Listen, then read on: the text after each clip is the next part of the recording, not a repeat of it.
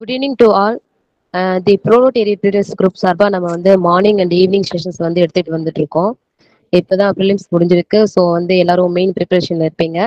So வந்து mains exam வந்து ரிலேட்டடான டாபிக் தான் இன்னைக்கு எடுக்க போறோம். அதாவது கிரிமினல் கேஸ்ல எப்படி ஜட்ஜ்மெண்ட் வந்து எழுதுறது அப்படின்னு சொல்லி நம்ம திருநெல்வேலி வந்து JF5ல அசிஸ்டன்ட் பப்ளிக் ப்ராசிக்யூட்டரா இருக்கக்கூடிய மிஸ்டர் மைக்கேல் ஜெரால்டு சார் வந்து இன்னைக்கு வந்து இந்த டாபிக் எடுக்க போறாங்க.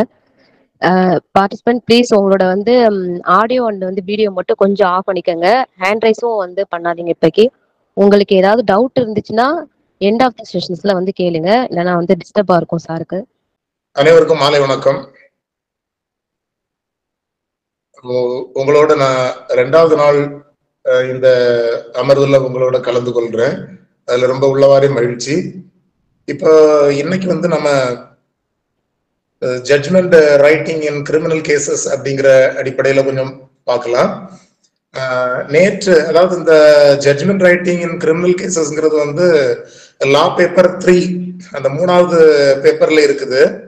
இதுல 60 மார்க்குக்கு 2 ஜட்ஜ்மெண்ட் ரைட்டிங் நீங்க எழுதணும். பார்ட் 1ல பார்ட் ஏல வந்து 4 ஃப்ரேமிங் ஆஃப் சார்ஜஸ் இருக்கும். ஃப்ரேமிங் ஆஃப் சார்ஜஸ் எப்படி பண்ணணும் அப்படிங்கிறதுக்கு நேற்று திருநெல்வேலி சிவசூரிய நாராயணன் சார் வந்து அருமையா கிளாஸ் எடுத்திருந்தாங்க. ஏன்னா இந்த பேப்பர்ல வந்து 4 framing of charges 2 judgement writing, எதுக்குமே ஆப்ஷன் கிடையாது, எல்லாமே நம்ம ஆன்சர் பண்ணி ஆகணும். ஃப்ரேமிங் ஆஃப் சார்ஜஸுக்கு வந்து 4 கொஸ்டினுக்கு 10 வச்சு 40 மார்க்கு, 2 ஜட்ஜ்மெண்ட் ரைட்டிங்க்கு வந்து 2க்கும் 30 60 மார்க்கு. ஸோ இது வந்து ரொம்ப ஈஸியான ஒரு டாஸ்க் தான்.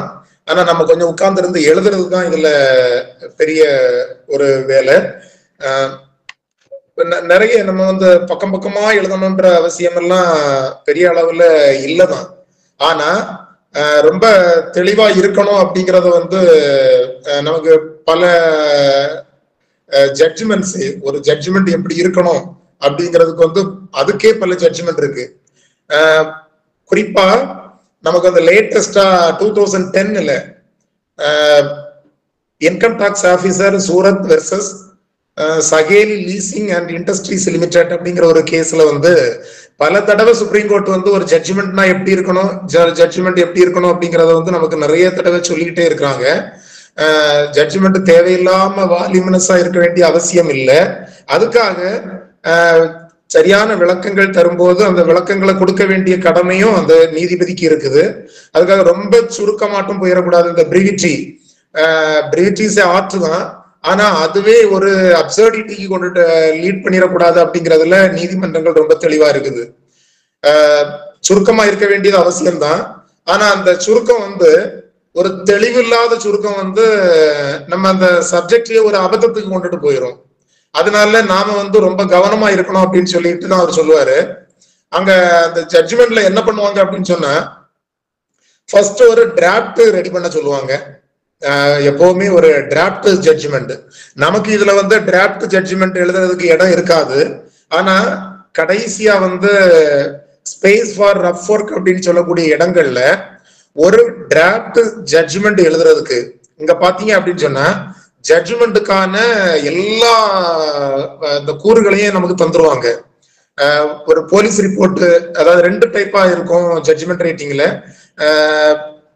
அதர் தேன் போலீஸ் ரிப்போர்ட், அல்லனா அந்த போலீஸ் ரிப்போர்ட்டை வச்சு மேக்சிமம் ஒன்னு வந்து 139ல கூட இருக்கலாம், என்ன ஒண்ணு வந்து ஒரு வாரண்ட் கேஸா இருக்கலாம். இப்ப அந்த அடிப்படையில வந்து 2 ஜட்ஜ்மெண்ட்ல அதை தரும்போது நீங்க முதல்ல என்ன பண்ணுவாங்கன்னா, அந்த ஃபேக்ட் ஆஃப் த கேஸ் முதல்ல ஒன்று தருவாங்க. அதாவது அந்த கம்ப்ளைண்டோ இல்லைன்னா ஒரு போலீஸ் ரிப்போர்ட்லயோ இருக்கக்கூடிய 173 ரிப்போர்ட் தருவாங்க. அதுக்கு பிறகு அந்த 173 ரிப்போர்ட்டுக்கு பிறகு என்னென்ன ப்ராசஸ் உண்டோ எல்லாத்துலயுமே நமக்கு தருவாங்க. நமக்கு எதிரி தரப்புல என்ன செஞ்சாங்க, நமக்கு அரசு தரப்புல என்னென்ன பண்ணாங்க, என்னென்ன ஆவணங்கள் தாக்கல் பண்ணியிருந்தாங்க, என்னென்ன சாட்சிகள் முன்னெடுத்திருந்தாங்க, அவங்க என்னென்ன வாதங்களை முன் வச்சாங்கிறது எல்லாமே நமக்கு தந்திருப்பாங்க. கடைசியா தந்துகிட்டு என்ன கேட்பாங்க அப்படின்னு சொன்னா, இந்த காரணங்களுக்கு இவைகளுக்கு எதிரி மீது என்ன குற்றச்சாட்டு வணைவீங்க அதுக்கு தீர்ப்பு. ஸோ அப்ப ஜட்ஜ்மெண்ட் ரைட்டிங்கை பொறுத்தவரையில சார்ஜ் ஃப்ரேம் பண்ணி நீங்க வந்து என்ன செய்யணும், குற்றச்சாட்டு ஜட்ஜ்மெண்ட் எழுதணும். அதுதான் இந்த வினாவினுடைய முதன்மை. பொதுவா இந்த ஜட்ஜ்மெண்ட் ரைட்டிங்ல வெறும் ஜட்ஜ்மெண்ட் ரைட்டிங் மட்டுமே நம்ம நினைச்சிட்டு போக முடியாது. அந்த கேள்வியிலேயே அந்த சார்ஜ் ஃப்ரேம் பண்ண சொல்லிதான் பண்ணுவாங்க. அப்போ இந்த ஜட்ஜ்மெண்ட்டை பொறுத்தவரையில சுருக்கமா இருக்க வேண்டிய அவசியம் இல்லை, அதுக்காக ரொம்ப லென்த்தியா கொண்டுட்டு போகணுன்ற அவசியமும் இல்லை. அப்படிங்கிற சில வந்து இந்த ஜட்ஜ்மெண்ட்ல என்ன இருக்கணும் அப்படிங்கிறது வந்து ரொம்ப கவனமா என்ன இருக்கணுங்கிறத விட எது எழுதக்கூடாதுங்கிறதுல ரொம்ப தெளிவா கோர்ட் சொல்லுது. அதாவது இந்த வழக்கினுடைய உண்மைகளுக்கு பொருந்தாத கதைகளை, இந்த வழக்கினுடைய அந்த ஃபேக்ட், அந்த சங்கதிகளுக்கு பொருந்தாத சட்டங்கள், அதாவது அந்த வழக்குக்கு தொடர்பில்லாத அந்த சட்டங்கள் அதுல நீங்க கையாளக்கூடாது, வழக்குக்கு பொருந்தாத உண்மைகளை நீங்க இது பண்ணக்கூடாது. அதே போல அந்த ரேசியோ டெசிடென்டி அது வந்து ரொம்ப தெளிவா அதுல நீங்க கொடுக்கணும். அதே போல வந்து அந்த தீர்ப்பு வந்து குற்றங்களின் அடிப்படையிலும் அடுத்து இந்த தீர்ப்பை நீங்க வந்து உருவாக்குன அந்த விசாரணை செய்த அந்த ரெண்டு வகையிலையும் ஒரு கால முறைப்படி, ஒரு குரோனாலஜிக்கல் ஆர்டர், அந்த கால வரிசை வந்து ரொம்ப கவனமா சஸ்டெயின் ஆகி வரணும். இது ரொம்ப கவனமா இருக்கணும். இப்ப திடீர்னு அந்த இது வந்து என்ன செய்யக்கூடாது, இடையில வந்து முறிஞ்சிடக்கூடாது, இடையில விட்டுட்டு ஓடின மாதிரி இருக்கக்கூடாது. அந்த ஜட்ஜ்மெண்ட்டை படிக்கும் போது அதனுடைய அந்த ஓட்டம் தெளிவா இருக்கணும், அந்த கால வரிசைப்படியான ஒரு ஓட்டம் இருக்கணும். அந்த ஜட்ஜ்மெண்ட்டை படிக்கும் போது அது எல்லாருக்கும் புரிகிறது மாதிரி இருக்கணும். அதே போல நீங்க தீர்ப்பு, இந்த ஜட்ஜ்மெண்ட்ல வந்து நீங்க நிறைய இது என்ன சொல்லுவீங்க, சைட்டேஷன்ஸ் நிறைய கொடுக்கலாம். ஆனா சைட்டேஷனே கொடுத்து ஜட்ஜ்மெண்ட்டை சீரழிச்சிடக்கூடாதுன்றதும் அந்த சுப்ரீம் கோர்ட் 2010 ஜட்ஜ்மெண்ட்ல சொல்லியிருக்கிறாங்க. அப்ப அதிகமா நம்ம தீர்ப்புகளை வந்து சைட்டேஷன் கொடுக்க வேண்டிய அவசியம் இல்லை. ஆனா தெளிவா இந்த வழக்குக்கு தேவையான ரொம்ப லேட்டஸ்டா லீடிங் கேசஸ் அதை நம்ம கொடுக்கறதுல எந்த தப்பும் கிடையாது அப்படிம்பாங்க. சோ அப்ப இத படிக்கிற இதை யாரு படிக்கிறது அப்படின்றது அந்த ஜட்ஜ்மெண்ட்ல சொல்றாங்க அப்படின்னு சொன்னா, பார்ட்டி மட்டும் படிக்க மாட்டாங்க, அஃபெக்டட் பார்ட்டி மட்டும் படிக்க மாட்டாங்க. ஒருவேளை இந்த தீர்ப்பை அவர்கள் மேல்முறையீட்டுக்கு கொண்டு சென்றால் அந்த மேல்முறையீட்டு நீதிமன்றம் தன்னிடம் இருக்கின்ற வழக்குகளை பார்க்கின்ற அதே வேளையில் இந்த வழக்கை படிச்சு பார்க்கும்போது புரியாம இருந்துச்சுன்னா வேற மாதிரி ஒரு மனநிலையை இருந்துடக்கூடாது என்ற அந்த எண்ணத்துக்கும் கவனமா இருக்கணும்.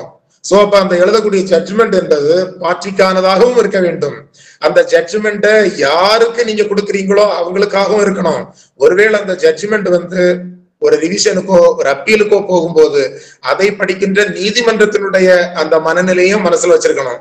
அதுக்காக ரொம்ப அதிகமான அந்த லாங்குவேஜ் ப்ரொஃபிஷியன்சி, யாருக்கும் புரியாத வார்த்தைகளை போடுறது அதெல்லாம் இருக்கணும்ன்ற அவசியம் இல்லை, ரொம்ப எளிமையாக இருக்கலாம். அதே போல அந்த மொழி சொல்லாட்சிங்கிறது வந்து என்ன வேண்டியது இல்லை, அதிகமா அதுல ரொம்ப நம்மளுடைய அந்த மாஸ்டர்னஸை காட்ட வேண்டிய அவசியம் இல்லை. இவைகளெல்லாம் மனசுல வச்சுக்கிட்டு ஒரு ஜட்ஜ்மெண்ட் எழுதணும்னு சொல்லி நமக்கு சுப்ரீம் கோர்ட் ஜட்ஜ்மெண்ட்ஸ் நிறைய இருக்குது. அந்த அடிப்படையில நாம இன்னைக்கு நமக்கு மதிப்பெண்களை பெற்று தருகின்ற ஒரு 60 மதிப்பெண்களை பெற்று தருகின்ற ஒரு நீதி தீர்ப்பு குற்றவியல் வழக்குகளில் நாம் எவ்வாறு எழுத வேண்டும் என்கிற ஒரு சின்ன ஒரு ஐ ஓப்பனிங் செஷனா தான் நான் உங்களுக்கு இதை கொடுக்குறேன். இதுல போய் நாம வந்து ஒரு ஜட்ஜ்மெண்ட் ரைட்டிங் பிராக்டிக்கல் செஷன் பண்ண முடியுமான்னு எனக்கு தெரியாது. நான் உங்களுக்கு ஒரு ஐடியாவை, ஒரு சில அவென்யூஸ் அதை திறந்து காட்ட முடியும் அப்படிங்கிற ஒரு நம்பிக்கையோட இந்த வகுப்பை நான் உங்களுக்கு கொடுக்குறேன். இப்ப அந்த தரக்கூடிய அந்த ப்ராப்ளம், அந்த தரக்கூடிய டேட்டாஸ், அந்த தரக்கூடிய ஹின்ஸ், இது எப்படி இருந்தாலும் அவைகளை நாம் ஜட்ஜ்மெண்டா எழுதுறதுக்கு முன்னாடி முதல்ல நன்றாக அதனை படிச்சு பார்த்து ஒரு டிராப்ட், அந்த ஸ்பேஸ் ஃபார் ரஃப் ஒர்க் அப்படின்னு சொல்லக்கூடிய இடத்துல ஒரு டிராப்ட் ஒண்ணு நீங்க வந்து டிராப்டுக்கான நோட்ஸ் போடுங்க. அதுக்கு ஒரு 5 முதல் ஒரு 10 நிமிஷம் எடுத்துக்கிட்டா கூட பிரச்சனையே கிடையாது.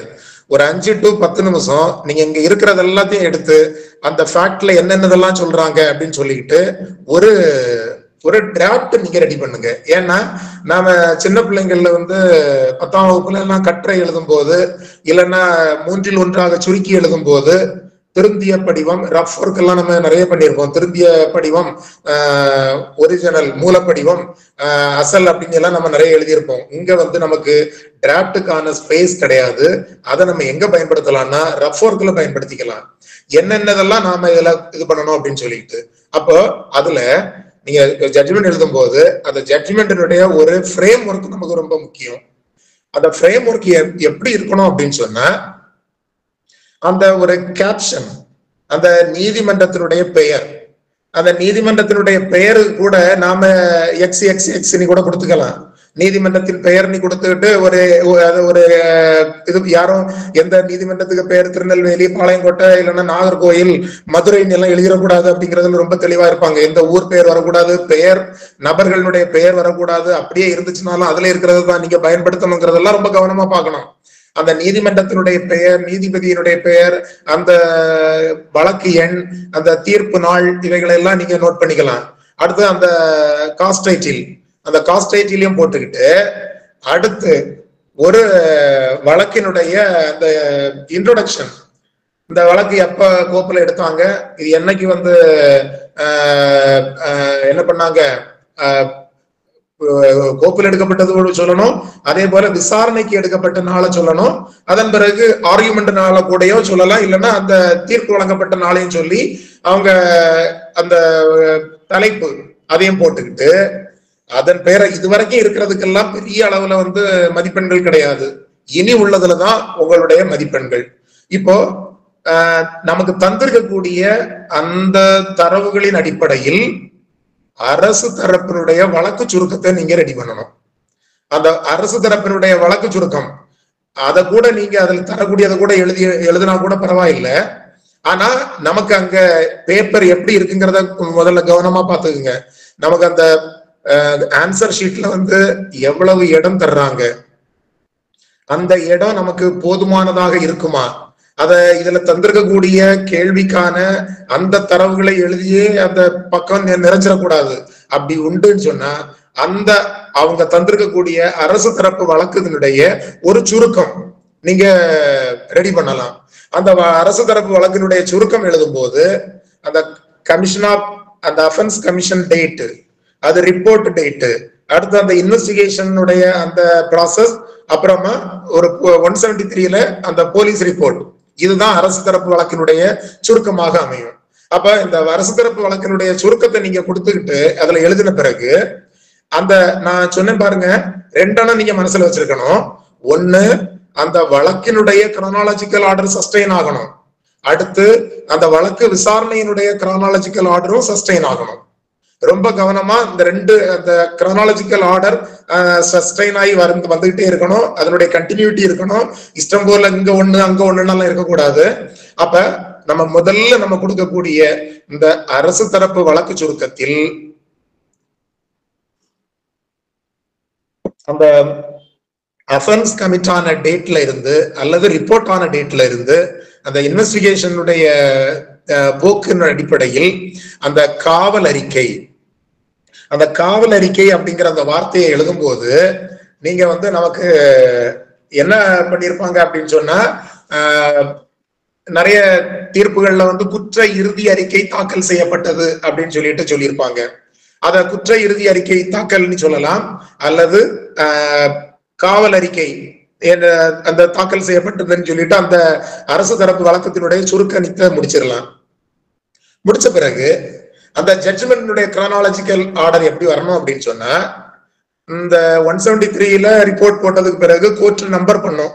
நம்பர் பண்ணி என்ன பண்ணுவாங்க அப்படின்னு சொன்னா, 204ல ஒரு மேஜிஸ்ட்ரேட் கோர்ட், இது நான் இப்ப சொல்றது மேஜிஸ்ட்ரேட் கோர்ட்ல ஒரு போலீஸ் ரிப்போர்ட்டின் அடிப்படையில் வரக்கூடிய அந்த தகவல்ல ஒரு ஜட்ஜ்மெண்ட் எப்படி எழுதுவது என்பதுல தான் நான் நிக்கிறேன். நான் 2ஐயும் போட்டு குழப்பல. அதனால உங்களுக்கு அந்த ஒரு போலீஸ் ரிப்போர்ட்டின் அடிப்படையில், காவல் அறிக்கையின் அடிப்படையில் வரக்கூடிய ஒரு பிடியாணை வழக்கினுடைய ஒரு நீதி தீர்ப்பு எழுதுறது. இப்ப அரசு தரப்பு வழக்கினுடைய சுருக்கம் நம்ம கொடுத்துட்டோம். கொடுத்த பிறகு நீங்க எழுதலாம், இந்த ப்ரொவிஷன் எல்லாம் எழுதணுமா சார் அப்படின்னு கேட்டா, எழுதுனா நல்லது, எழுதலனாலும் சங்கடம் இல்லை. ஆனா நீங்க அந்த அந்த நடைமுறை, அந்த வழக்கு அரசு தரப்பு அந்த இறுதி அறிக்கை சமர்ப்பிக்கப்பட்டது அப்படின்னு சொல்லிட்டு எழுதலாம். அது 173 நீங்க சொல்லி எழுதலாம், அதுல தப்பு கிடையாது. அதே நேரம் இதை வாங்கின பிறகு நீதிமன்றம் என்ன செய்யும் அப்படின்னு பாத்தீங்க அப்படின்னு சொன்னா, இந்த இதுக்கு பிறகு ஒன்லே சம்மன்ஸ் அனுப்புவாங்க, இல்லைன்னா வாரண்ட் அனுப்புவாங்க. மேக்சிமம் சம்மன்ஸ் தான் அனுப்புவாங்க. இந்த சம்மன்ஸ் அனுப்பும் போது அவங்க என்ன செய்வாங்க அப்படின்னு சொன்னா, நீதிமன்றத்திலிருந்து அதுக்கு பிறகு நம்ம எழுதலாம், நீதிமன்றத்திலிருந்து குற்றவியல் விசாரணை நடைமுறை சட்டம் 204 பிரிவின் அடிப்படையில் என்ன செய்யப்பட்டது, இந்த எதிரிகளுக்கு அழைப்பாணை அனுப்பப்பட்டது.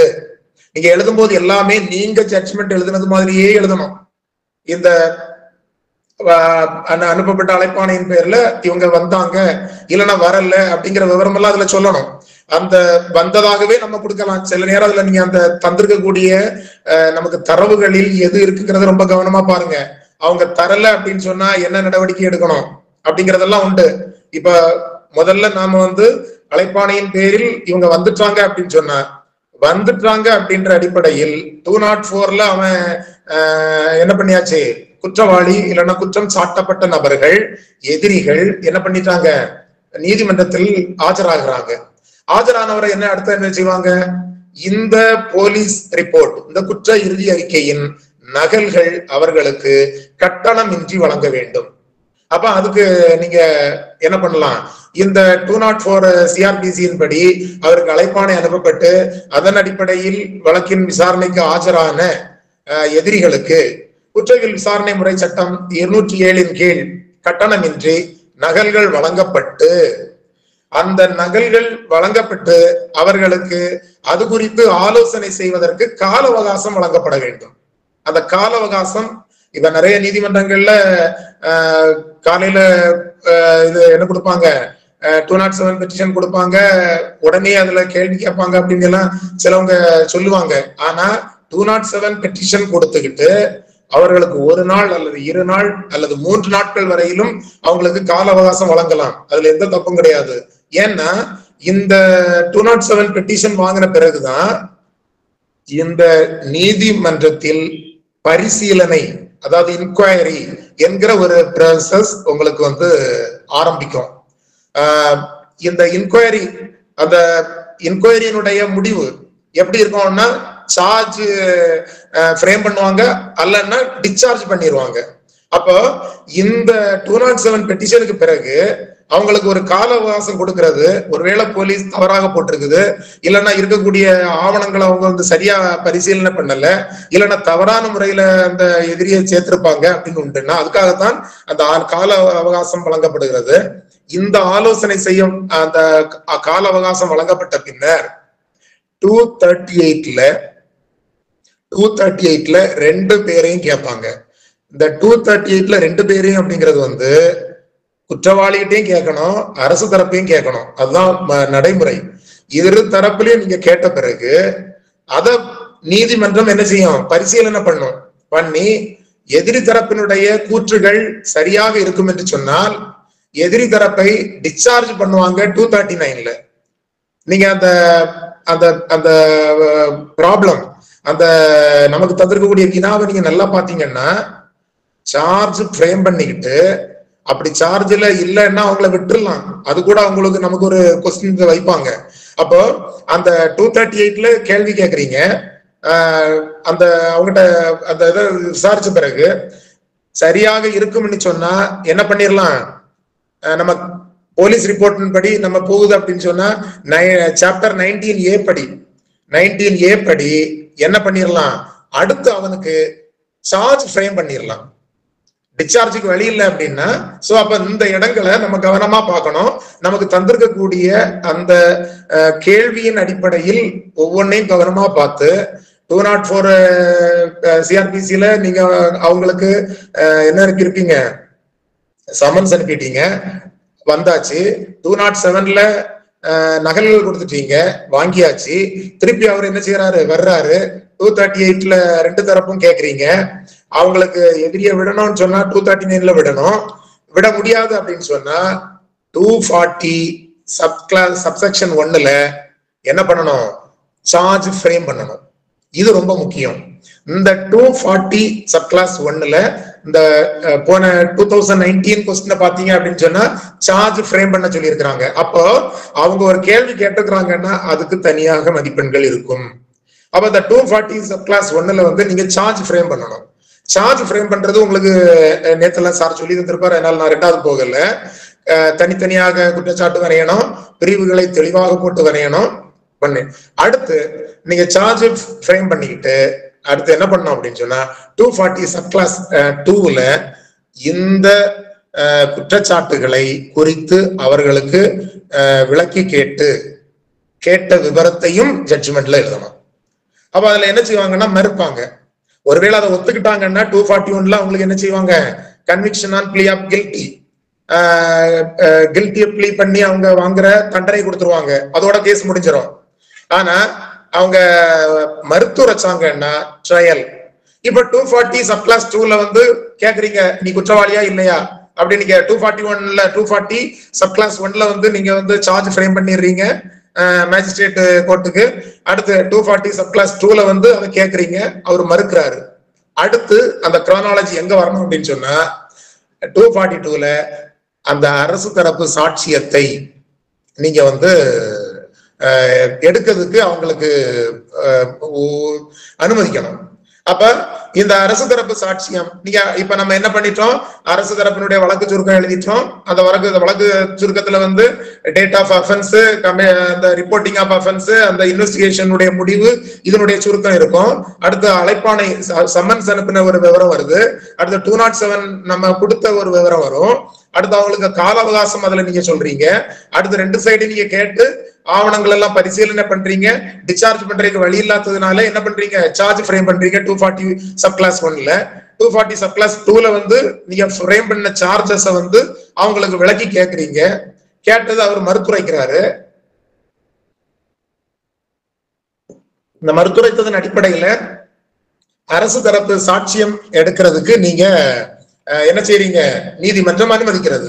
அந்த அனுமதியின் பேரில் அரசு தரப்பில் எத்தனை சாட்சிகள் விசாரிக்கப்பட்டார்கள், எத்தனை சான்றாவணங்கள் குறியீடு செய்யப்பட்டன, எத்தனை சான்று பொருட்கள் குறியீடு செய்யப்பட்டன என்பது இந்த ஏரியாவில் வந்துடணும். இப்ப ஒரு மேஜர் ஏரியா அரசு தரப்பு வழக்கினுடைய சுருக்கம். அடுத்த இரண்டாவது மேஜர் ஏரியா வந்து அரசு தரப்பினுடைய அந்த சாட்சிகளினுடைய விவரம். இதுக்கு இடையில 204ல இருந்து 240 சப்கிளாஸ் 2 வரைக்கும் உள்ளத அங்கங்கே தொட்டு ஒரு சின்ன ஒரு பேராகிராஃப் நீங்க ரெடி பண்ணிடலாம். இப்ப அரசு தரப்பு சாட்சியங்களுடைய சுருக்கத்தை நம்ம எத்தனை அரசு தரப்பு சாட்சிகள் விசாரிக்கப்பட்டார்கள், எத்தனை, அது அரசு தரப்பு வழக்கினுடைய சுருக்கம் முதல்ல உள்ளது. இரண்டாவது உள்ளது அரசு தரப்பு சாட்சியங்களுடைய சுருக்கம். எத்தனை சாட்சிகள் விசாரிக்கப்பட்டார்கள், எத்தனை சான்றாவணங்கள் குறியீடு செய்யப்பட்டன, எத்தனை சான்று பொருட்கள் குறியீடு செய்யப்பட்டிருக்கிறன என்கிறத முடிச்சுக்கிட்டு இந்த அரசு தரப்பு சாட்சியம் விசாரணை முடிவுற்ற பின், இந்த அரசு தரப்பு சாட்சியம் விசாரணை முடிவுற்ற இந்த விபரத்தை அதில் காண கிடக்கின்ற அந்த எதிரிகளுக்கு எதிரான அம்சங்களை எதிரிகளுக்கு மீண்டும் ஒரு முறை விளக்கி கூற வேண்டும். முதல்ல நம்ம ஒரு கேள்வி கேட்டிருப்போம். அந்த கேள்வி வந்து 240 சப்கிளாஸ் 2ல அந்த சார்ஜ் ஃப்ரேம் பண்ணதன் அடிப்படையில ஒரு கேள்வி கேட்டிருப்போம். அதை விளக்கி இருப்போம். உன் மேல என்னென்ன குற்றச்சாட்டுகளை நான் சுமத்துகிறேன். அடுத்து அரசு தரப்பு சாட்சிகள் என்ன பண்ணிருக்கிறாங்க, இவ்வளவு உங்களுக்கு எதிரான சாட்சியங்களையும் இவ்வளவு சான்றாவணங்களையும் உங்களுக்கு எதிராக சமர்ப்பித்திருக்கிறார்கள். இதை நீங்க என்ன சொல்றீங்கன்னு கேட்டு 313 சப்கிளாஸ் 1 சிஆர்பிசியில 313 கொஸ்டின் நம்ம கேட்போம். இது அடுத்த இது. இப்போ கேட்டுக்கிட்டு இந்த 313 சப்கிளாஸ் 1 கொஸ்டின் கேட்கறதுக்கு முன்னாடி அரசு தரப்பு தனது சாட்சியங்களை நாங்கள் முடித்துக் கொண்டோம் என்கிற ஒரு குறிப்பை, ப்ராசிக்யூஷன் சைடு எவிடன்ஸ் க்ளோஸ்ட் அப்படிங்கிற ஒரு என்டாஸ்மெண்ட் நீங்க வாங்கியிருக்கணும். அடுத்து இந்த 313(1)ல கொஸ்டின் கேட்டதுக்கு பிறகு எதிரி தரப்பு சாட்சியம் குறித்த கேள்விகள் வரணும். எதிர் தரப்புல சாட்சியம் இருக்கிறதா அப்படிங்கிறத நீங்க கேட்பீங்க. அந்த விவரங்களை ஜட்ஜ்மெண்ட்ல எழுதணும். அப்போ இந்த எதிரி தரப்பு சாட்சியம் உண்டுன்னு சொன்னா 243 CRPC கீழே என்ன பண்ண முடியும்? எதிரி தரப்பில் இத்தனை சாட்சிகள் விசாரிக்கப்பட்டார்கள், இத்தனை சான்றாவணங்கள் குறியீடு செய்யப்பட்டன, இத்தனை சான்று பொருட்கள் குறியீடு செய்யப்பட்டனங்கிறத அதுல எழுதிக்கலாம். அடுத்து டிஃபென்ஸ் சைடு எவிடன்ஸ் க்ளோஸ் ஆகும். இது இவ்வளவும் முடிச்ச பிறகு இங்க ஒரு என்ன பண்றது, சிவில் கேஸ்ல நம்ம சார்ஜ் ஃப்ரேம் பண்ற மாதிரி அங்க இஷ்யூ ஃப்ரேம் பண்ணுவோம். இஷ்யூ ஃப்ரேம் பண்ணிட்டு அந்த இஷ்யூஸுக்கு அடிப்படையில தான் அந்த ஜட்ஜ்மெண்ட் எழுதுவோம். இங்க நமக்கு ஒரு ஒரு ஒரு தகவலை இவ்வளவு நம்ம பண்ண பிறகு ஒண்ணு வைக்கணும்.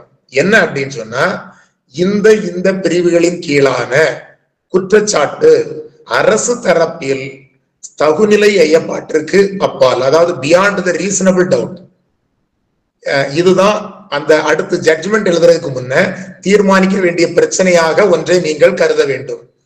அரசு தரப்பு வழக்கு சுருக்கம் சொல்றீங்க, அதுக்கு அடுத்த நடைமுறைகளை சொல்றீங்க, அடுத்து அரசு தரப்பு சாட்சியங்களுடைய சுருக்கம் சொல்லணும், அடுத்து அதுக்கு பிறகு உள்ள நடைமுறைகளை சொல்லணும், அடுத்து எதிரி தரப்பு சாட்சியங்கள் இருந்ததுன்னா அதனுடைய சுருக்கங்களை சொல்ல வேண்டும்.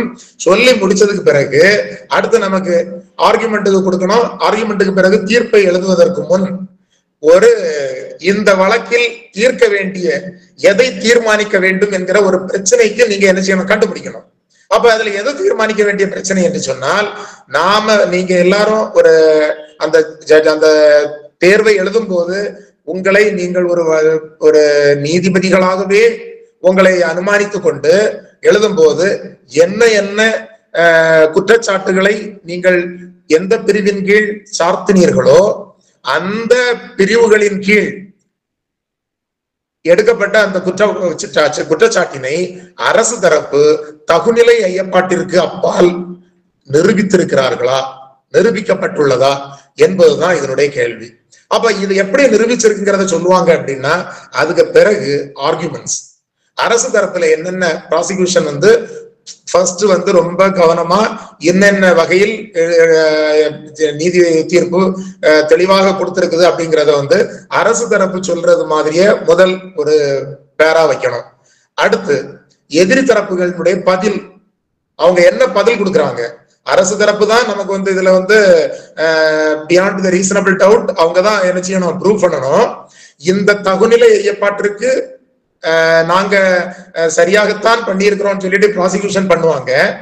அதுக்கு இல்ல அப்படி பண்ணப்படவில்லை, என்ன ஃபிளா இருக்குது, என்ன சந்தேகம் இருக்கிறது, என்ன ஐயங்கள் வலுவாக இருக்கிறது, அதனால இவருக்கு எதிரிக்கும் இந்த இதுக்கும் தொடர்பில்லை என்பதை எதிரி தரப்பு சொல்லக்கூடிய பதிலுரையும் எடுத்துக்கொண்டு இப்ப நீங்க ஃபைனல் பார்ட்டுக்கு வரணும். இந்த ஃபைனல் பார்ட் அப்படிங்கிறது இதுதான் அந்த தீர்ப்பு பார்ட். அந்த தீர்ப்பு பார்ட்டுக்கு முன்னாடி இது இவ்வளவும் எசென்சியல் பார்ட். இது இவ்வளவு எங்க இருந்து உங்களுக்கு கிடைக்கும் அப்படின்னு சொன்னா, உங்க கையில தரக்கூடிய கேள்வி வினாத்தாளிலேயே இருக்கும். இந்த வினாத்தாளில் இருக்கக்கூடியவைகளை வைத்து இவ்வளவுத்தையும் மேக்கப் பண்ணிடலாம். இப்ப இந்த ஜட்ஜ்மெண்ட் ரைட்டிங் இதுல ரொம்ப முக்கியமானது. இந்த அரசு தரப்பு வழக்கினுடைய சுருக்கம், இந்த அரசு தரப்பு சாட்சியங்களினுடைய சுருக்கம், இந்த எதிரி தரப்பு சாட்சியங்களுடைய சுருக்கம், இந்த இரு தரப்பினுடைய விவாத குறிப்புரைகள், இவைகளின் அடிப்படையில் இந்த வழக்கிற்கு தீர்வு காண போகிறீர்கள். இந்த வழக்குக்கு தீர்வு காணும் போது உரிய உச்ச நீதிமன்ற அல்லது உயர் நீதிமன்ற முன்னணி தீர்ப்புகளின் உதவி கொண்டும் நீங்க என்ன செய்யலாம், இத தீர்க்கலாம். அல்லது உரிய சட்ட பிரிவுகளின் அடிப்படையிலும் இந்த பிரச்சனைக்கு நீங்கள் தீர்வு காணலாம். அப்ப சைட்டேஷன்ஸ் கண்டிப்பா முக்கியமா அப்படின்னு சொன்னா அது வைட்டல் கிடையாது. நீங்க சேர்த்தீங்க அப்படின்னா அது ஒரு உங்களுடைய நீங்க மெருகூட்டக்கூடிய உங்களுடைய அந்த ஜட்ஜ்மெண்ட் ரைட்டிங்ல அனதர் என்கோமியமா கூட இருக்கலாம். அது இன்னொரு அழகான உங்களுக்கு அதை வலு சேர்க்கக்கூடிய சில பாற்றாக கூட இருக்கலாம். ஆனா அதுதான் பேக் போனான்னா கண்டிப்பா அது பேக் போன் கிடையாது. ஆனா சைட்டேஷன்ஸ் நீங்க எழுதலாம். அது பிறகு அந்த தீர்ப்பு அந்த பிரிவுகளினுடைய அந்த குற்றங்களினுடைய அந்த ஆக்கக்கூறுகள், அந்த இன்கிரீடியன்ஸ் ரிலேட்டடா டு உள்ள அந்த நம்ம சட்ட வாசகங்கள் இல்லைன்னா அந்த சட்ட கூறுகளை அடிப்படையாக கொண்டு நீங்க என்ன செய்யலாம், பண்ணலாம். இப்போ இந்த வழக்கினை நீங்க தீர்ப்பு எழுதும் போது இந்த தீர்ப்பினுடைய அந்த தன்மை வந்து ஒரு காலை முறைப்படி வரிசையாக நீங்க தீர்வு சொல்ல போறீங்க. இப்படிப்பட்ட ஒரு நகர்வு இப்படி நடந்திருக்குது, இவன் பண்ணியிருக்கிறான், இது மாதிரி நடந்திருக்குது அப்படிங்கறதெல்லாம் சொல்லிக்கிட்டு அந்த தீர்ப்பையுமே அதுக்குள்ளால நீங்க இப்ப சொல்றதே வந்து ஒரு கிரானாலஜிக்கல் ஆர்டர் சஸ்டெயின் ஆகி தான் வருது. நீங்க அந்த தீர்ப்பு கொடுக்கக்கூடிய இந்த போர்ஷனும் தெளிவாக இதுதான் உங்களுக்கு வந்து அந்த எல்லாத்தையும் நீங்க படிச்சா கூட இதைத்தான் அதிகமாக படிப்பாங்க. இதுல நீங்க ஜஸ்டிபிகேஷன் நீங்க இந்த கொடுக்கறதுக்கு விடுதலை கொடுக்குறீங்கன்னா விடுதலை, தண்டனை கொடுக்குறீங்கன்னா தண்டனை. அந்த விடுதலை கொடுத்தீங்க அப்படின்னு சொன்னா உங்களுக்கு எல்லாருக்குமே தெரியும் 248 சப்கிளாஸ் 1ல விடுதலை கொடுப்பீங்க. தண்டனை கொடுத்தீங்கன்னா 248 சப்கிளாஸ் 2ல தண்டனை கொடுப்பீங்க. இந்த விடுதலை கொடுக்கறதுக்கு என்ன காரணம் என்பதை நீங்க கொடுக்கலாம். அந்த விடுதலை கொடுக்கறதுங்கிறது விடுவிப்பாக கூட இருக்கலாம், மன்னிப்பாக கூட இருக்கலாம், ஏதாவது ஒரு வகையில இருக்கலாம். அதுக்கு காரணம் சொல்லணும். அது என்ன காரணம் அப்படின்னு சொன்னா நாம வந்து நன்னடத்தை கண்காணிப்பு இந்த அடிப்படையிலயோ இல்லைன்னா கண்டிப்பின் பேர்லயோ விடுதலை பண்றலாம். இல்லைன்னா இது எதுவுமே அவரை வந்து அவருக்கு மேல எதையுமே நிரூபிக்கலன்னு சொல்லிட்டு கூட விடுதலை பண்ணிடலாம். தண்டனை கொடுக்கும் போது இந்த தண்டனையில் சில நேரம் 326 மாதிரிப்பட்ட வழக்குகள் உங்களுக்கு தந்திருந்தாங்க அப்படின்னு சொன்னா அந்த 326க்கு நீங்க கூடுதல் தண்டனை கொடுக்க வேண்டும் என்று நீங்கள் முடிவு செய்தீர்கள் என்று சொன்னால் அதுக்கு நீங்க ப்ரொவிஷன் போட்டு 325 சிஆர்பிசியில சிஜிஎம்க்கு அதை என்ன செய்யணும், மேல் அனுப்பணும். அங்க சிஜிஎம்க்கு அனுப்பின விவரம் அதுல வரணும். இல்லைன்னா நீங்களே அது 326 இருந்தா கூட ஒரு ஜுடிஷியல் ஃபர்ஸ்ட் கிளாஸ் மேஜிஸ்ட்ரேட்டுக்கு என்ன தண்டனை வழங்க முடியுமோ அந்த ஆண்டுகளுக்குரிய தண்டனையும் அந்த அபராத தொகையும் விதிக்க முடியும்.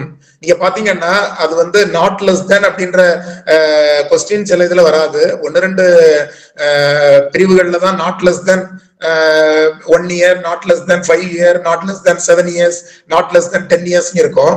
அப்ப எக்ஸ்டெண்டட் அப் டு அப்படின்னு இருக்கக்கூடிய நேரத்துல extended up to 10 years, extended up to life அப்படின்னு சொன்னா கூட நாம என்ன பண்ணலாம், மேஜிஸ்ட்ரேட் அஃபென்ஸ் மேஜிஸ்ட்ரேட் அதை விசாரிக்கக்கூடியதா இருந்தா 1 வருஷம் கூட கொடுக்கலாம், 2 வருஷமும் கொடுக்கலாம். அதுல எந்த நடைமுறை சிக்கலும் கிடையாது. அப்போ அந்த தண்டனை கொடுக்கும் போது கூடுதல் தண்டனை வழங்குவதற்கு சிஜிஎம்க்கு அனுப்ப வேண்டிய அவசியம் இல்லை என்பதுக்கான அந்த பிரிவுகள் இருந்துன்னா அதையும் சொல்லணும். அதே போல நன்னடத்தை கண்காணிப்பின் பேர்ல இல்லைன்னா கண்டிப்பின் பேரில் இவர் விடுவிக்கப்படுவதற்கு தகுதியற்றவர் அப்படிங்கிறதையும் சொல்லி தண்டனை கொடுக்கணும்.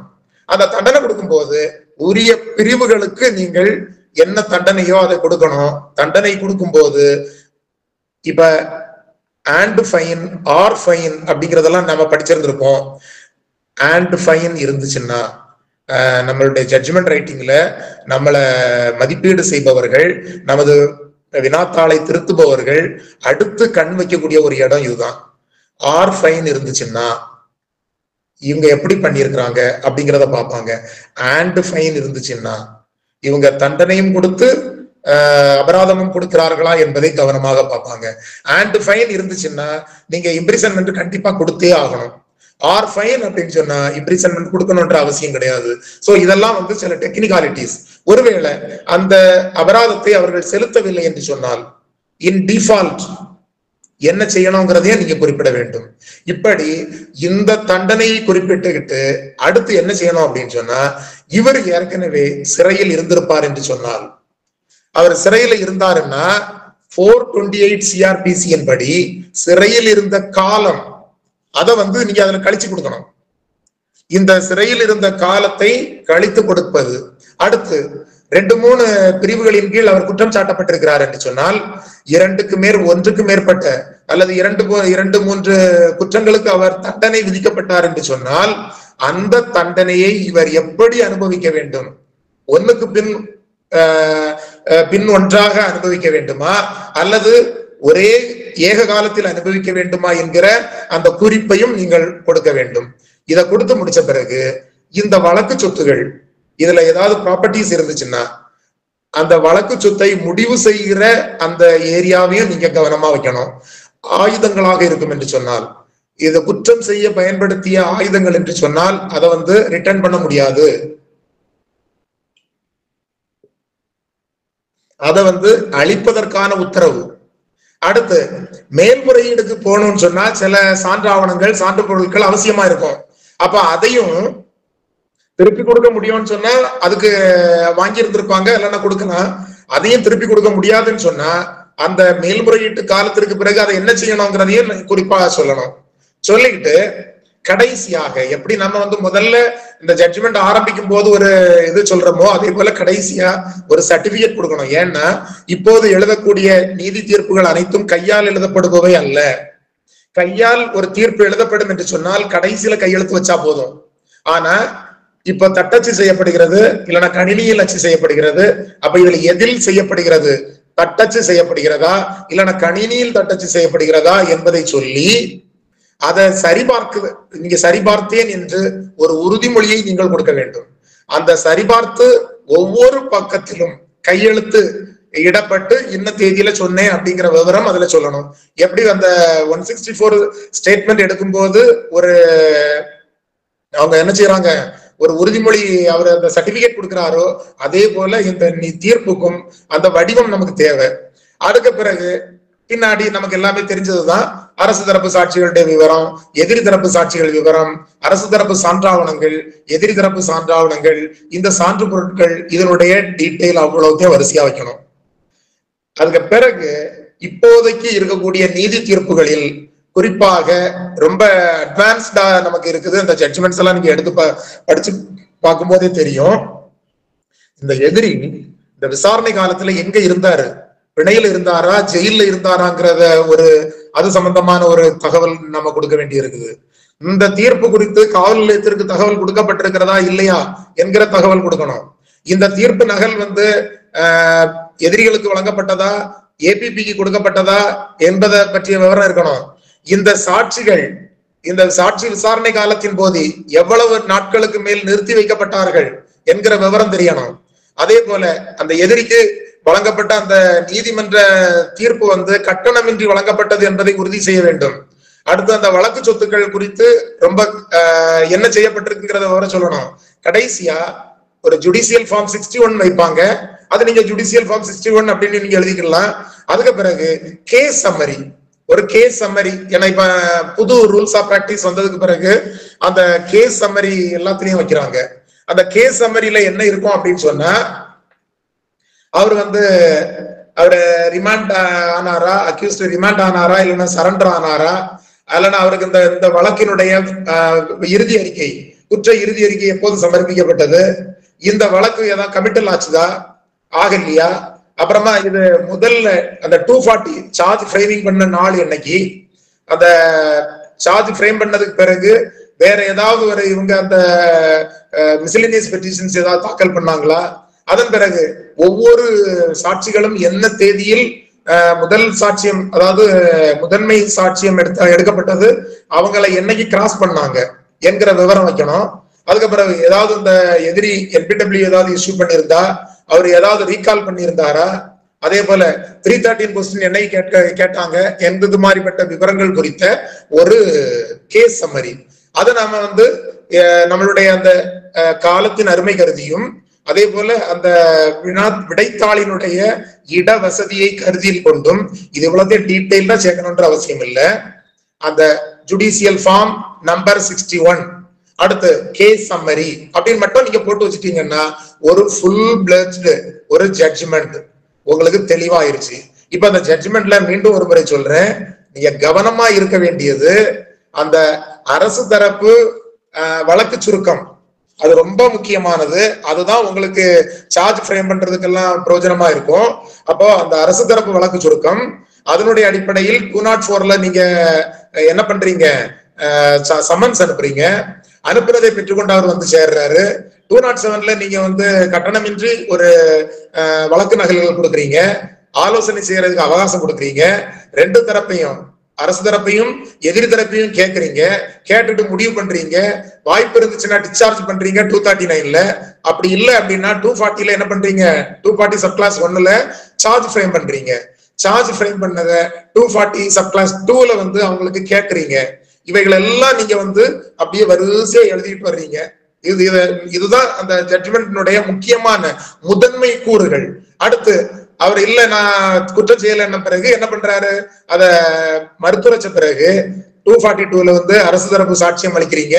அரசு தரப்புல எத்தனை சாட்சிகள் விசாரிக்கிறாங்க, எத்தனை சான்றாவணங்கள் விசாரிக்கிறாங்க, எத்தனை சான்று பொருட்கள் மார்க் பண்ணியிருக்கிறாங்க என்பதை பற்றிய ஒரு சுருக்கத்தை அந்த ஜட்ஜ்மெண்ட்ல எழுதிடுறீங்க.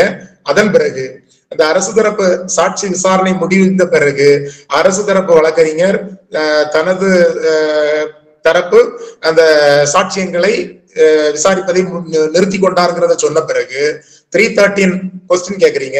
அதுக்கு பிறகு 243ல உங்களுக்கு சாட்சி விசாரிப்பதற்கு வாய்ப்பு இருக்கிறதான்னு கேக்குறீங்க. இருக்கிறதுன்னு சொல்லிட்டு அவர் இல்லைன்னு சொல்லலாம், இல்லைன்னே நேரடியாகவே சொல்லிடலாம். அப்புறமா டிஃபென்சிவ் எவிடன்ஸ் க்ளோஸ் பண்ணிடலாம். அதுக்கு பிறகு நீங்க வந்து அந்த வழக்கில் தீர்மானிக்க வேண்டிய பிரச்சனை அரசு தரப்பு தகுநிலை ஐயப்பாட்டிற்கு அப்பால் அவங்கள நிரூபிச்சிருக்கிறாங்கிறத நீங்க சொல்லி கேட்கிறதுக்காக இரு தரப்பினுடைய அந்த வாத பிரதிவாதங்களை நீங்கள் தொகுத்து உரிய சட்ட தீர்ப்புகளின் அடிப்படையிலும் சட்ட பிரிவுகளின் அடிப்படையிலும் அந்த வழக்கினை காலமுறைப்படி காலவரிசைப்படி டிஸ்கஸ் பண்ணி ஒன்னிலே விடுதலை கொடுக்க வேண்டும். விடுதலை கொடுத்தால் 248 சப் கிளாஸ் 1 நீங்க போடணும். தண்டனை கொடுத்தீர்கள் என்று சொன்னால் 248 சப் கிளாஸ் 2ல தண்டனை கொடுக்கணும். தண்டனை கொடுக்கும் போது அந்த தண்டனை வந்து கூடுதல் தண்டனை வழங்குவதற்கு வாய்ப்பு இருக்கும் என்று சொன்னால் குற்றவியல் நடைமுறை சட்டம் 325 படி யாருக்கு அனுப்புனீங்கிறத சொல்லணும். இல்ல அப்படின்னு சொன்னா அதை விட்டுட்டு நீங்க தண்டனை கொடுக்கலாம்.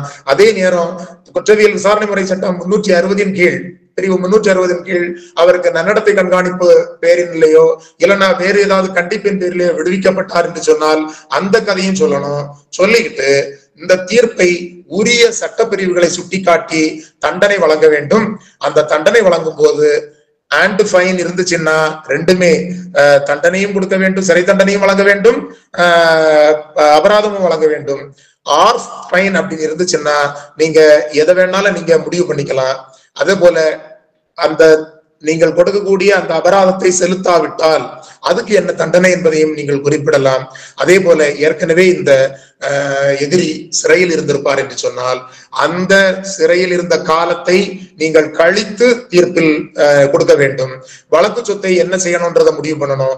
அதன் பிறகு இந்த தீர்ப்பு எப்படி நீங்க பண்ணீங்க, தட்டச்சு செஞ்சீங்களா, கையால் எழுதினீங்களா அப்படின்னு சொல்லிட்டு அனைத்தையும் அந்த அவையறிய பகரும் அந்த தீர்ப்பை நீங்கள் மிக தெளிவாக எழுதி ஒரு 30 மதிப்பெண்கள் என்பது ஒவ்வொரு தாளிலும் நீங்கள் வாங்க வேண்டிய குறைந்தபட்ச மதிப்பெண்கள் 35 மதிப்பெண்கள்.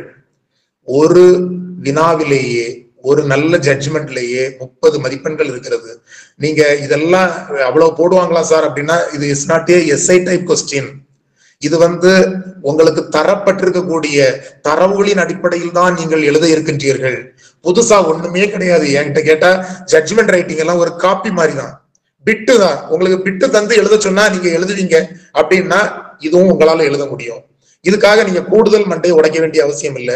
ஏற்கனவே ஐபிசியில உள்ள அஃபென்ஸுக்கான இன்கிரீடியன்ஸ் உங்களுக்கு தெரியும், சிஆர்பிசியினுடைய நடைமுறைகள் உங்களுக்கு தெரியும். அதன் அடிப்படையில் இந்த ஜட்ஜ்மெண்ட்டை அருமையாக எழுதும் பட்சத்தில் 30 மதிப்பெண்களில் உங்களுக்கு குறைந்தபட்சம் 15 முதல் 20 மதிப்பெண்கள் தாராளமாக கிடைக்கக்கூடிய ஒரு வாய்ப்பு இருக்கிறது நண்பர்களே. அதனால இந்த அடிப்படையில் உங்களுடைய அந்த குற்றவியல் தீர்ப்பை எழுதுவதற்கான ஒரு சின்ன ஒரு பயிற்சியை, ஒரு சின்ன ஒரு விவரத்தை நான் உங்களுக்கு வழங்கி இருக்கிறேன். இதுல ஏதாவது உங்களுக்கு ஐயங்கள் இருக்குன்னு சொன்னா கேட்கலாம். தேங்க்யூ சோ மச் சார், சூப்பரா எடுத்து கொடுத்துருக்கீங்க. பார்ட்டிசிபேண்ட் உங்களுக்கு ஏதாவது டவுட் இருந்துச்சுன்னா ஹேண்ட் ரைஸ் பண்ணுங்க, நான் ஒன் பை ஒன்னா கூப்பிடுறேன். சிந்தாமணி மேம். சார் இப்ப லாஸ்டா சொன்னீங்களா ஒரு ஜட்ஜ்மெண்ட் வந்து எப்படி எழுதியிருக்கோம் அப்படிங்கறத சொல்லணும், அதாவது தட்டச்சு செய்யப்பட்டதா இல்ல எழுதியிருக்கோமா அப்படிங்கிறது. இப்ப நம்ம வந்து எக்ஸாம்ல வந்து நம்ம தானே ஓனா ரைட் பண்ணுவோம். ஸோ அந்த இடத்துல நம்ம எப்படி அதை மென்ஷன் பண்ணணும்? அது வந்து கிரியேட்டிவான கொஸ்டின் தான் இது. நீங்க ஆன்சர் உங்களுடைய சஜஷன் தான்.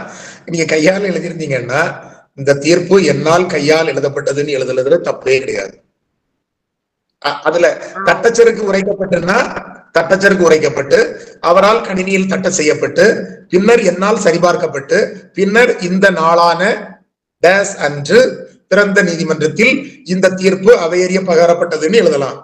இல்ல இந்த தீர்ப்பு என்னால் கையால் எழுதப்பட்டு என்னால் இன்று இந்த திறந்த நீதிமன்றத்தில் அவையறிய பகரப்பட்டது என்று எழுதுவதில் எந்த சங்கடமும் கிடையாது. ஆனா அதை படிக்கும் போதே அந்த கண்டிப்பா ஒரு ஜட்ஜி திருத்தினாரோ இல்ல கண்டிப்பா இது ஜட்ஜஸ் திருத்துறதுக்கு வாய்ப்பு இருக்குது. அவங்களே ஒரு சிரிச்சுட்டு கூட என்ன செய்யலாம், பரவாயில்ல இந்த பிள்ளை நல்லாதான், ஏன்னா நீங்க உண்மையை எழுதியிருக்கிறீங்க. இதுல என்ன அப்படின்னா அந்த ஒவ்வொரு பக்கமும் கையெழுத்திட வேண்டும் என்பது நமக்கு ரூல்ஸ் ஆஃப் பிராக்டிஸ்ல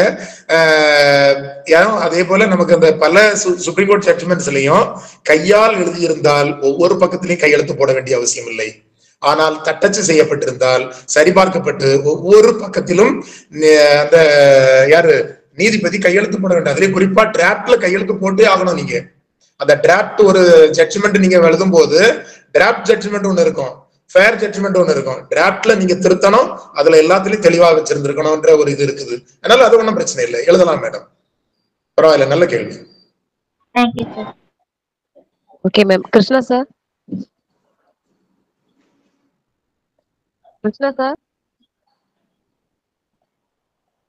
பண்ணிருக்காங்க.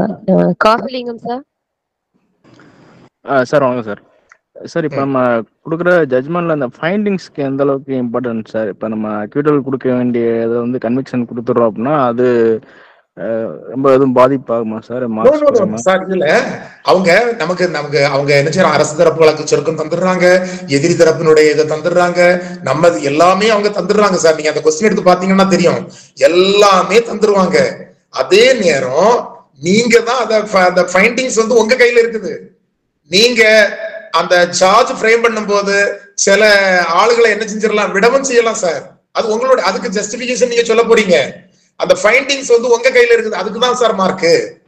நீங்க என்ன பண்ண போறீங்க, இங்க தந்திருக்கக்கூடியதன் அடிப்படையில அங்க சாட்சிகள் என்னென்ன மாதிரி கொடுத்திருக்கிறாங்கிற அடிப்படையில நீங்க விடுதலை பண்ணுவதற்கு சார் ஒண்ணு மட்டும் புரிஞ்சுக்குங்க, ஜட்ஜ்மெண்ட் என்பது ஒண்ணு போலதான் இருக்கணும்ன்ற அவசியம் கிடையாது. ஏன்னா ஒரே ஃபேக்டுக்கு கீழ் கோர்ட் வந்து தண்டனை கொடுக்குது, ஃபர்ஸ்ட் அப்பீல் கோர்ட் வந்து விடுதலை பண்ணுது, ஹைகோர்ட் என்ன பண்ணுது பழையபடி கன்ஃபார்ம் பண்ணுது, சுப்ரீம் கோர்ட் டோட்டலா விட்டுருது. அப்ப ஒவ்வொரு ஆளும் பாக்குற விதம் இருக்கு சார். அதனால நீங்க வந்து விடுதலை தண்டனை கொடுக்குறீங்க, இட்ஸ் நாட் எ மேட்டர், அது ஒரு மேட்டரே கிடையாது. ஆனா அந்த விடுதலை அந்த தண்டனைய தந்திருக்கக்கூடிய தரவுகளில் அந்த டேட்டா அந்த ப்ராப்ளத்தை நீங்க ஜஸ்டிஃபை பண்ணி கொடுத்திருப்பீங்களா இல்லையாங்கிறதான் அங்க பார்க்க போறாங்க. நான் தான் முதல்ல சொன்னேன் பாருங்க, உண்மைக்கு மாறாக ஜட்ஜ்மெண்ட் இருக்கக்கூடாது. உங்க ஜட்ஜ்மெண்ட்ல வந்து பொருந்தாத சட்டப்பிரிவுகள் உள்ள வரக்கூடாது. ஒரு ஆளை தேவையில்லாம கமெண்ட் பண்ணக்கூடாது. அந்த ஜட்ஜ்மெண்ட் வந்து ஒரு இரு சமூகத்துக்கு இடையே ஒரு பகைமையை உருவாக்குறது மாதிரி அதுக்குள்ளால ஒரு வேர்டிங்ஸ் வரக்கூடாது. இந்த மாதிரிப்பட்ட இதெல்லாம் ரொம்ப கவனமா இருக்கும். நீங்க அந்த நான் முதல்ல சொன்னேன் பாருங்க, அந்த 2010 அந்த ஜட்ஜ்மெண்ட் வாய்ப்புண்டுன்னா அந்த income tax joint commissioner Surat versus Sakoli leasing industries limited அந்த கேஸ் ஒரு தடவை எடுத்து படிச்சு பாருங்க. அதுல வந்து சில கைட்லைன் கொடுத்திருக்கிறாங்க என்னென்ன மாதிரி இருக்கணும் அப்படிங்கிறது. சோ அந்த கைட்லைன் படி நமக்கு அந்த இதை கொடுத்துட்டீங்க அப்படின்னு சொன்னா கண்டிப்பா அப்ரிசியேட் பண்ணுவாங்க சார். டோன்ட் வரி, நீங்க கொடுக்குற விடுதலைக்கும் நீங்க ஜஸ்டிஃபை பண்ண போறீங்க, தண்டனையா இருந்தா அதையும் ஜஸ்டிஃபை பண்ண போறீங்க. அதை பத்தி நீங்க கவலையே பண்ணுவாங்க. Thank you sir. Thank you sir. Okay sir. Okay sir. Sania ma'am. Sania ma'am. Shyamala ma'am. Good evening sir. Good evening ma'am. Sir எனக்கு ஒரு டவுட், 360க்கு கீழே வந்து சப்போஸ் வந்து ஒரு 22 இயர்ஸ் பாய்ன்னு சொல்றாங்க, ஒரு ஃபர்ஸ்ட் டைம் ஆஃபென்ஸ் கமிட் பண்றான். இப்ப நம்ம வந்து அந்த ஃபேக்ட்ஸ் அவங்க கொடுத்த ஃபேக்ட்ஸ் வச்சுட்டு 360 கீழே வந்து பனிஷ்மெண்ட் கொடுக்க விரும்பல அப்படின்னா அப்போ வந்து ஜட்ஜ்மெண்டோட கீழே அந்த இம்பார்ட்டன்டா இருக்கும் அப்படின்னா நீங்க கூடுதலா கொஞ்சம் வேலை செய்ய வேண்டியது இருக்கும். 360 கீழே நன்னடத்தை கண்காணிப்புல விடுறீங்க அப்படின்னு சொன்னா பிஓ விட்ட நீங்க ரிப்போர்ட் கேட்பீங்க. அந்த பிஓ ரிப்போர்ட் தந்ததை எழுதணும். பிஓனுடைய ரிப்போர்ட்டின் அடிப்படையில பிஓ வந்து கண்காணிக்க வைக்கணும். எவ்வளவு நாள் கண்காணிக்கணும், எப்படி கண்காணிக்கணுங்கிற விவரத்தை நீங்க அந்த ஜட்ஜ்மெண்ட்ல சொல்லணும். அவ்வளவுதான். அதுல நீங்க 360ல நீங்க கொடுக்கணும்னு முடிவு பண்றீங்கன்னு வச்சுங்க, சும்மா நம்ம 360 நன்னடத்தை கண்காணிப்பின் பேரில் அவரை நான் விடுதலை செய்கிறேன்னு எழுத முடியாது. 360 நன்னடத்தை கண்காணிப்பின் பேர்ல நீங்க முடிவு பண்ணணும்னா நீங்க என்ன பண்ணணும், பிஓ ரிப்போர்ட் கேட்கணும். பிஓ ரிப்போர்ட் வாங்கி பிஓ ரிப்போர்ட்டை நீங்க சொல்லணும், இது நன்னடத்தை அலுவலரிடமிருந்து அறிக்கை பெறப்பட்டது. அந்த அறிக்கையின் பேரில் அவருக்கு முன் வழக்குகள் எதுவும் இல்லை. சமூகத்துல அந்த சோசியல் இன்வெஸ்டிகேஷன் ரிப்போர்ட் அப்படின்னு சொல்லுவாங்க. சமூகத்தில் அவருக்கு எதிரான எந்த சங்கடமும் இல்லை. அவரு ஜாதி மோதல்களிலேயோ மத மோதல்களிலேயோ இல்லைன்னா சமூக விரோத செயல்களிலேயோ இல்லைன்னா அந்த என்ன அந்த மோசடி இது மாதிரிப்பட்டதுல எதுலையுமே ஈடுபடவில்லை. அவர் ஒரு படிக்கிற மனுஷன், இல்லைன்னா அவர் அந்த சமூகத்துல ரொம்ப நல்ல மனுஷன், இல்லைன்னா அவர் வயசானவர், ஏதோ ஒண்ணு காரணத்தை சொல்லி நீங்க என்ன பண்றீங்க, அதுக்கு நீங்க ஜஸ்டிஃபை பண்ணணும்.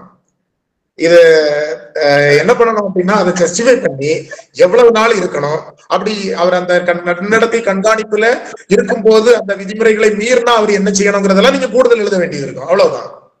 மற்றபடி அது ஒண்ணும் இல்லை. நீங்க எழுதுற ஜட்ஜ்மெண்ட் நீங்க எழுதுறதுதான் மேடம். பட் அது வந்து ஜஸ்டிபிகேஷனா இருக்கணும், ஆர்டரா இருக்கணும், அந்த சட்டத்திற்கு உட்பட்டு இருக்கணும். அவ்வளவுதான். நம்ம வந்து இஷ்டம் போல நம்ம ஆகாயத்துல சிலம்படிக்க கூடாது, சிலம்படிக்கவும் முடியாது. புரிஞ்சுதா? புரிஞ்சுதா மேடம்? சரி சார்.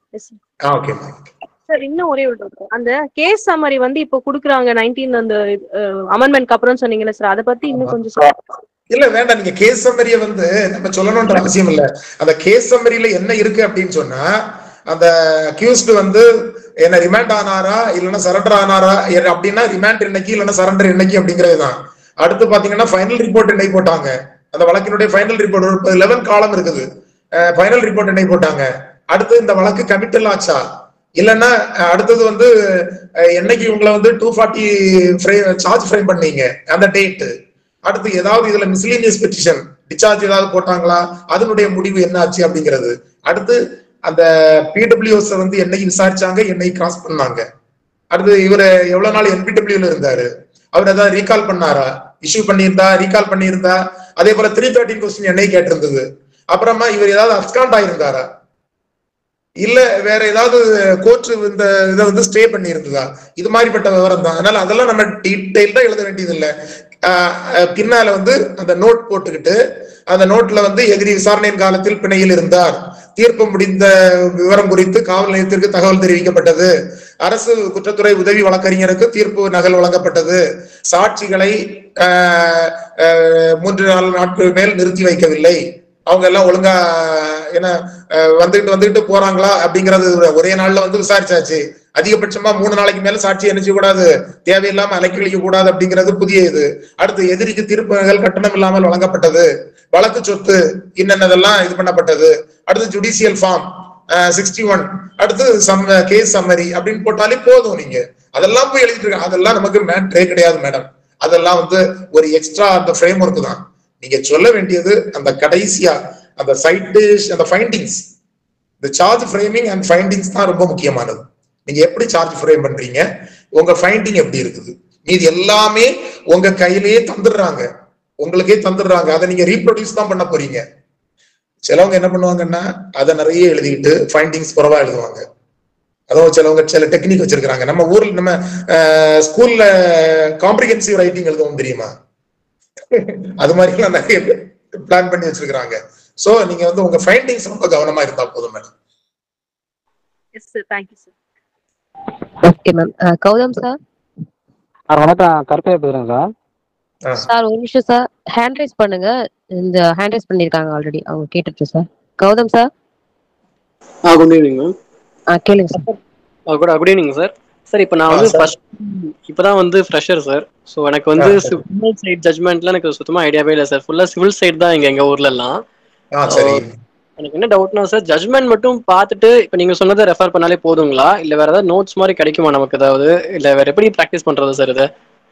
இல்ல இது வந்து நீங்க கண்டிப்பா உங்க சீனியர் ஆபீஸ்ல நமக்கு ஒரு பெரிய கிஃப்ட் என்னன்னா, நம்மளுடைய சீனியர் ஆபீஸ்ல கண்டிப்பா அவங்க எப்படிப்பட்டவங்களா இருந்தாலும் சார் எனக்கு ஒரு 5 கிரிமினல் ஜட்ஜ்மெண்ட் எடுத்து தாருங்கன்னு சொன்னா கண்டிப்பா எடுத்து தருவாங்க. இன்னைக்கெல்லாம் நம்ம கிட்ட எல்லாமே வந்துருச்சு சார். உங்க ஃப்ரெண்ட்ஸ் கிட்ட சொல்லி கோர்ட்ல போய் ஒரு 5 ஜட்ஜ்மெண்ட் எடுங்க, டவுன்லோட் பண்ணுங்க. ஏன்னா லோயர் கோர்ட்டை பொறுத்தவரையில எல்லாமே தமிழ்ல தான் இருக்குது. ரொம்ப இப்ப நீங்க இங்கிலீஷ்ல கூட ஜட்ஜ்மெண்ட் எழுத முடியாது. லோயர் கோர்ட் ஜட்ஜ்மெண்ட் எல்லாமே தமிழ்ல தான் எழுதணும். தேவைப்படக்கூடிய உங்களுடைய அந்த ஏசிஆருக்கு அனுப்பும் போதுதான் 2 ஜட்ஜ்மெண்ட், உங்களுடைய நோட்டபிள் ஜட்ஜ்மெண்ட் 2 என்ன பண்ணுவீங்கன்னா ஆங்கிலத்துல மொழிபெயர்த்து அனுப்புவீங்க. ஜட்ஜ் ஆன பிறகு. அப்ப நீங்க வந்து இந்த நான் இப்ப சொன்னதை ஒரு ஃப்ரேம் ஒர்க் நீங்க நோட் பண்ணிக்கங்க. இதுதான் ஒரு ஜட்ஜ்மெண்ட்டினுடைய ஒரு ஃப்ரேம் ஒர்க். இத மனசுல வச்சுக்கிட்டு ஒரு 5 ஜட்ஜ்மெண்ட் படிங்க சார். ஒரு ஒரு 138 ஒண்ணு படிங்க, ஒரு அட்டு கேஸ் ஒண்ணு படிங்க, ஒரு இது நம்ம ப்ராப்பர்ட்டி கேஸ் ஒண்ணு படிங்க. இது மாதிரி கொஞ்சம் வித்தியாசமா ஒரு மேட்ரிமோனியல் ஒரு 498 இது ரிலேட்டட் ஒண்ணு படிங்க.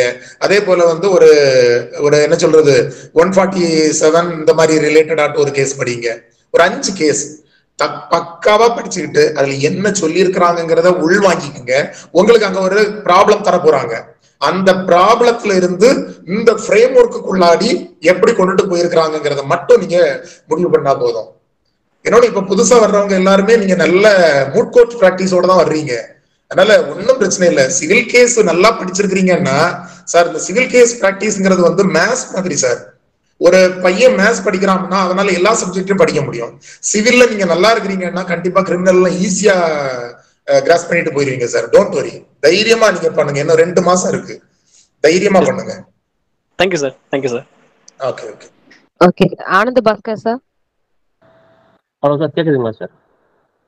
கேக்குது சார், சொல்லுங்க சார். இப்ப எக்ஸாம்ல வந்து காஸ்ட் ரைட்லாம் தேவையில்லை, வெக்டர்ஸ்லாம் தேவையில்லை, ஜஸ்ட் சார்ஜஸும் ஜட்ஜ்மெண்ட் மட்டும் எழுதுங்கன்னு கேட்கறாங்க சார். அப்படிலாம் எப்படி சார் ஸ்டார்ட் பண்ணுங்க? இல்ல நீங்க அது ஒரு மேட்டரே கிடையாது. அங்க நீங்க போய் அந்த பேரெல்லாம் எழுதிட்டு இருக்க போறீங்க. இப்ப போறது இல்ல. நீதிமன்றம், அந்த நீதிபதி அப்படின்னு சொல்லிட்டு அதுக்கெல்லாம் நீங்க ரொம்ப ஒன்றும் நேரம் செலவு பண்ண கூடாது. அதுக்கெல்லாம் நீங்க என்ன பண்ண போறது இல்லைன்னா அதுக்கு பேரெல்லாம் எழுதாதுங்கன்னு தான் சொல்றாங்களே தவிர இந்த ஃப்ரேம் ஒர்க் வேண்டான்னு கண்டிப்பா சொல்ல மாட்டாங்க. அந்த ஃப்ரேம் ஒர்க்ல வந்து குற்றமுறையீட்டாளர், கம்ப்ளைனன்ட், அக்யூஸ்ட், அப்புறமா ஜட்ஜ்மெண்ட் அப்படிங்கறதெல்லாம் எழுதலாம்ல சார். அவ்வளவுதான் அதுல சொல்றாங்க. அதுல வேற ஒண்ணு இல்லை. காஸ்ட் ரைட்டில் வந்து இதுல என்ன இருக்குது? காஸ்ட் ரைட்டில் வந்து கோர்ட் பேரு, ஜட்ஜ் பேரு, டேட்டு, ஜட்ஜ்மெண்ட் டேட்டு, அடுத்து கம்ப்ளைண்ட் பேரு, அடுத்து அக்யூஸ்ட் பேரு. அந்த அக்யூஸ்ட் பேர்கள்ல நீங்க தேவையில்லாம பேர் எழுதண்டா, கம்ப்ளைண்ட் பேருக்கு நீங்க பேர் எழுதண்டா அப்படிங்கறது அந்த இன்ஸ்ட்ரக்ஷனை கொஞ்சம் நல்லா படிங்க. அந்த இன்ஸ்ட்ரக்ஷன்ல என்ன சொல்லி இருக்கிறாங்க அப்படிங்கறத மட்டும் அதுல நீங்க இஷ்டம் போல பேர் எழுதாதுங்க. அதுல இருக்கக்கூடிய இதுகளை XX போடலாம், இல்லைன்னா OY போடலாம்னா அதை மட்டும் பண்ணுங்க. வேற எந்த மார்க்கிங்கும் கொடுத்துறாதுங்க. அதனால அதை வச்சு அது ரொம்ப நேரம் ஒன்றும் ஆகாது. அதே போல எனக்கு என்னன்னா அந்த சைட்டேஷன்ஸ் உங்க ஜட்ஜ்மெண்ட்ல தேவையில்லாம நிறைய சைட்டேஷன்ஸை கொண்டு டம்ப் பண்ணாதுங்க.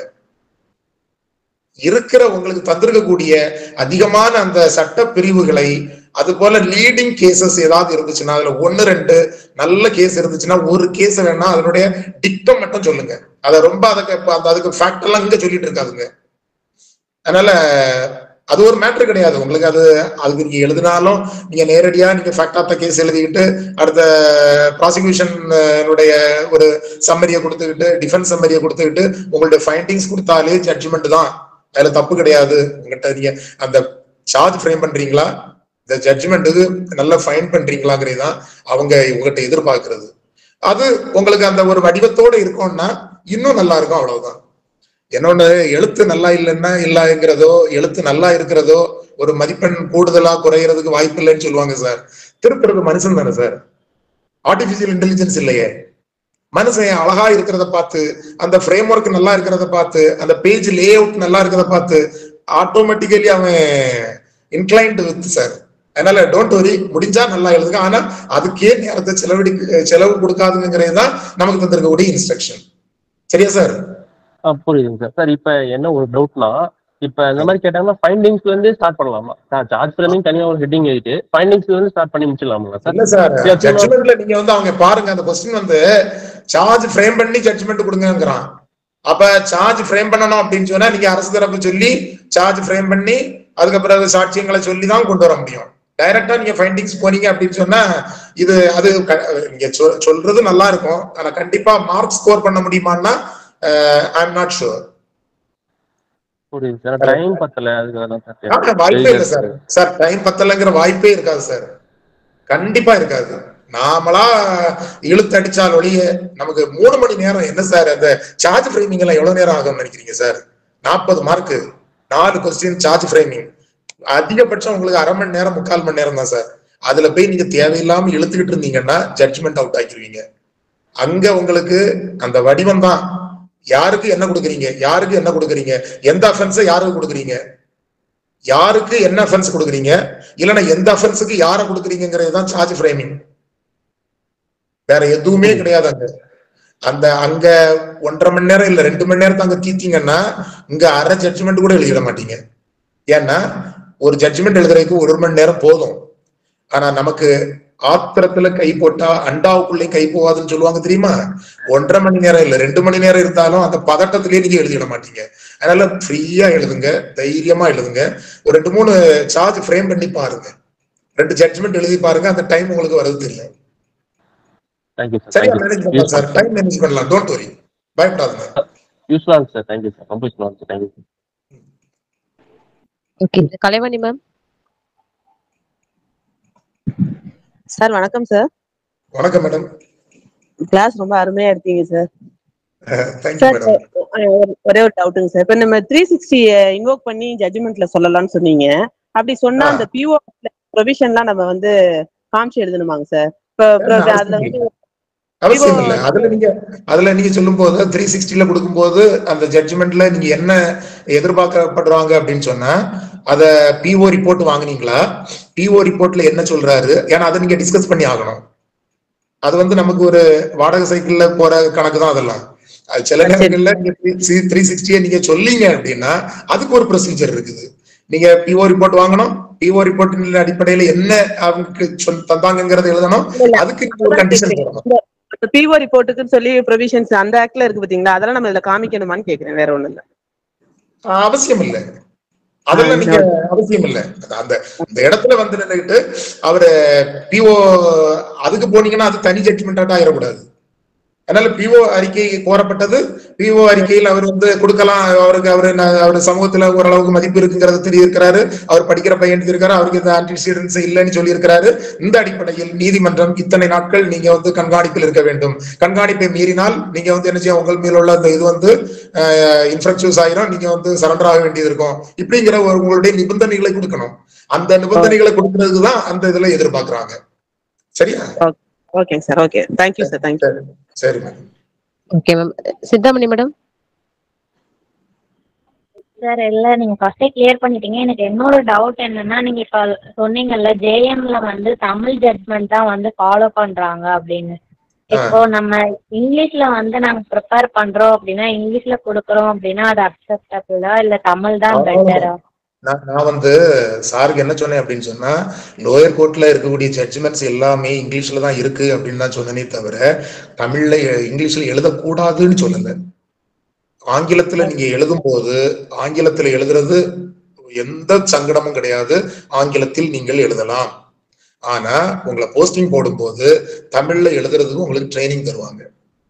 நீங்க சொல்ல போறீங்க, உங்களுக்கு யாரு ஸ்டெனோ உங்களுக்கு அடிச்சு கொண்டு தர போறாங்க, பயப்படாதுங்க மேடம், அடிச்சு நொறுக்குங்க.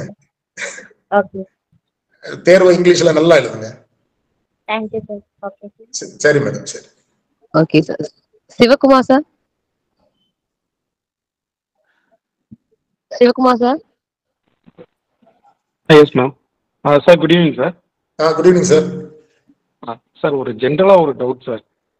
இப்போ சார் இப்போ வந்து லா பேப்பர் 1 வந்து இப்போ இங்கிலீஷ்ல எழுதிட்டு சார், இப்போ ஜட்மெண்ட் ரைட்டிங் வந்து தமிழ்ல அப்படி லாங்குவேஜ் மாத்தி எழுதுறது வந்து ப்ராப்ளமா சார்? அப்படி பண்ணக்கூடாது சார். முதல் பேப்பரை ஆங்கிலத்தில் எழுதுறீங்க, செகண்ட் பேப்பரை தமிழ் எழுதுறீங்க, மூணாவது பேப்பரை பழையபடியும் ஆங்கிலத்தில் எழுதுறீங்க, ஒன்னும் பிரச்சனை இல்லை, உங்களை யாரும் கேட்க போறது இல்லை. ஆனா ஒரே பேப்பரை தமிழ்லயும் ஆங்கிலத்திலும் எழுதுறாங்க. ஒரே பேப்பரை தமிழிலும் ஆங்கிலத்திலும் எழுதி விடாதீர்கள். நான் இப்ப சொல்றேன் சார் உங்ககிட்ட, நான் உங்ககிட்ட சொல்றேன், நான் வந்து ஏபிபி எக்ஸாம் வந்து அந்த 4th பேப்பர் நான் இங்கிலீஷ்ல தான் எழுதினேன். ஏன்னா ஆங்கிலத்துல எழுதுறதுக்கு எனக்கு நிறைய பக்கமா எழுத முடியுமாங்கிறதுல வந்து எனக்கு சில சங்கடங்கள் உண்டு. அதனால சில பேப்பர்ஸ் நான் வந்து தமிழ்ல எழுதினேன். ஆனா அந்த 4th பேப்பரை பொறுத்தவரையில கொஞ்சம் போலதான் பக்கம் தருவாங்க, அரை பக்கம் தான் தருவாங்க. அப்ப அதுல வந்து தமிழ்ல எழுதுனா இழுத்துக்கிட்டு போயிடும், நம்ம சொல்ல வேண்டியதை எழுத முடியாது. அப்போ ஆங்கிலத்துல எழுதுனா கன்சைஸா எழுத முடியும், தெளிவா எழுத முடியும்ன்றதுக்காக நான் முடிவு எடுத்தேன் சார். நான் ஏபிபி பேப்பர் வந்து 4th பேப்பர் ஆங்கிலத்தில் எழுதினேன். ஒன்றும் பிரச்சனை இல்லை. நான் ஒண்ணு ஆங்கிலத்தில் எழுதினேன், இன்னொன்னு தமிழ்ல எழுதினேன்னு சொல்றதுல எனக்கு எந்த வெக்கமும் இல்லை. எனக்கு எதுல வசதியா இருக்குதோ அதை நான் எழுதினேன். சோ அதனால நீங்க எந்த பயமும் கிடையாது. ஆனா ஒரு பேப்பர்ல ஆங்கிலம் ஒரு கொஸ்டின், தமிழ் ஒரு கொஸ்டின், ஆங்கிலம் ஒரு கொஸ்டின், தமிழ் ஒரு கொஸ்டின் தொற்றாதுங்க. அது நமக்கு நாமே வைக்கக்கூடிய வேட்டு. ஒரு பேப்பரை நீங்க ஆங்கிலத்தில் எழுதுறீங்க, இன்னொரு பேப்பரை நீங்க தமிழ்ல எழுதுறீங்க, doesn't matter. Enjoy. Yes sir, thank you sir, thank you. Okay sir. Rajapandi sir.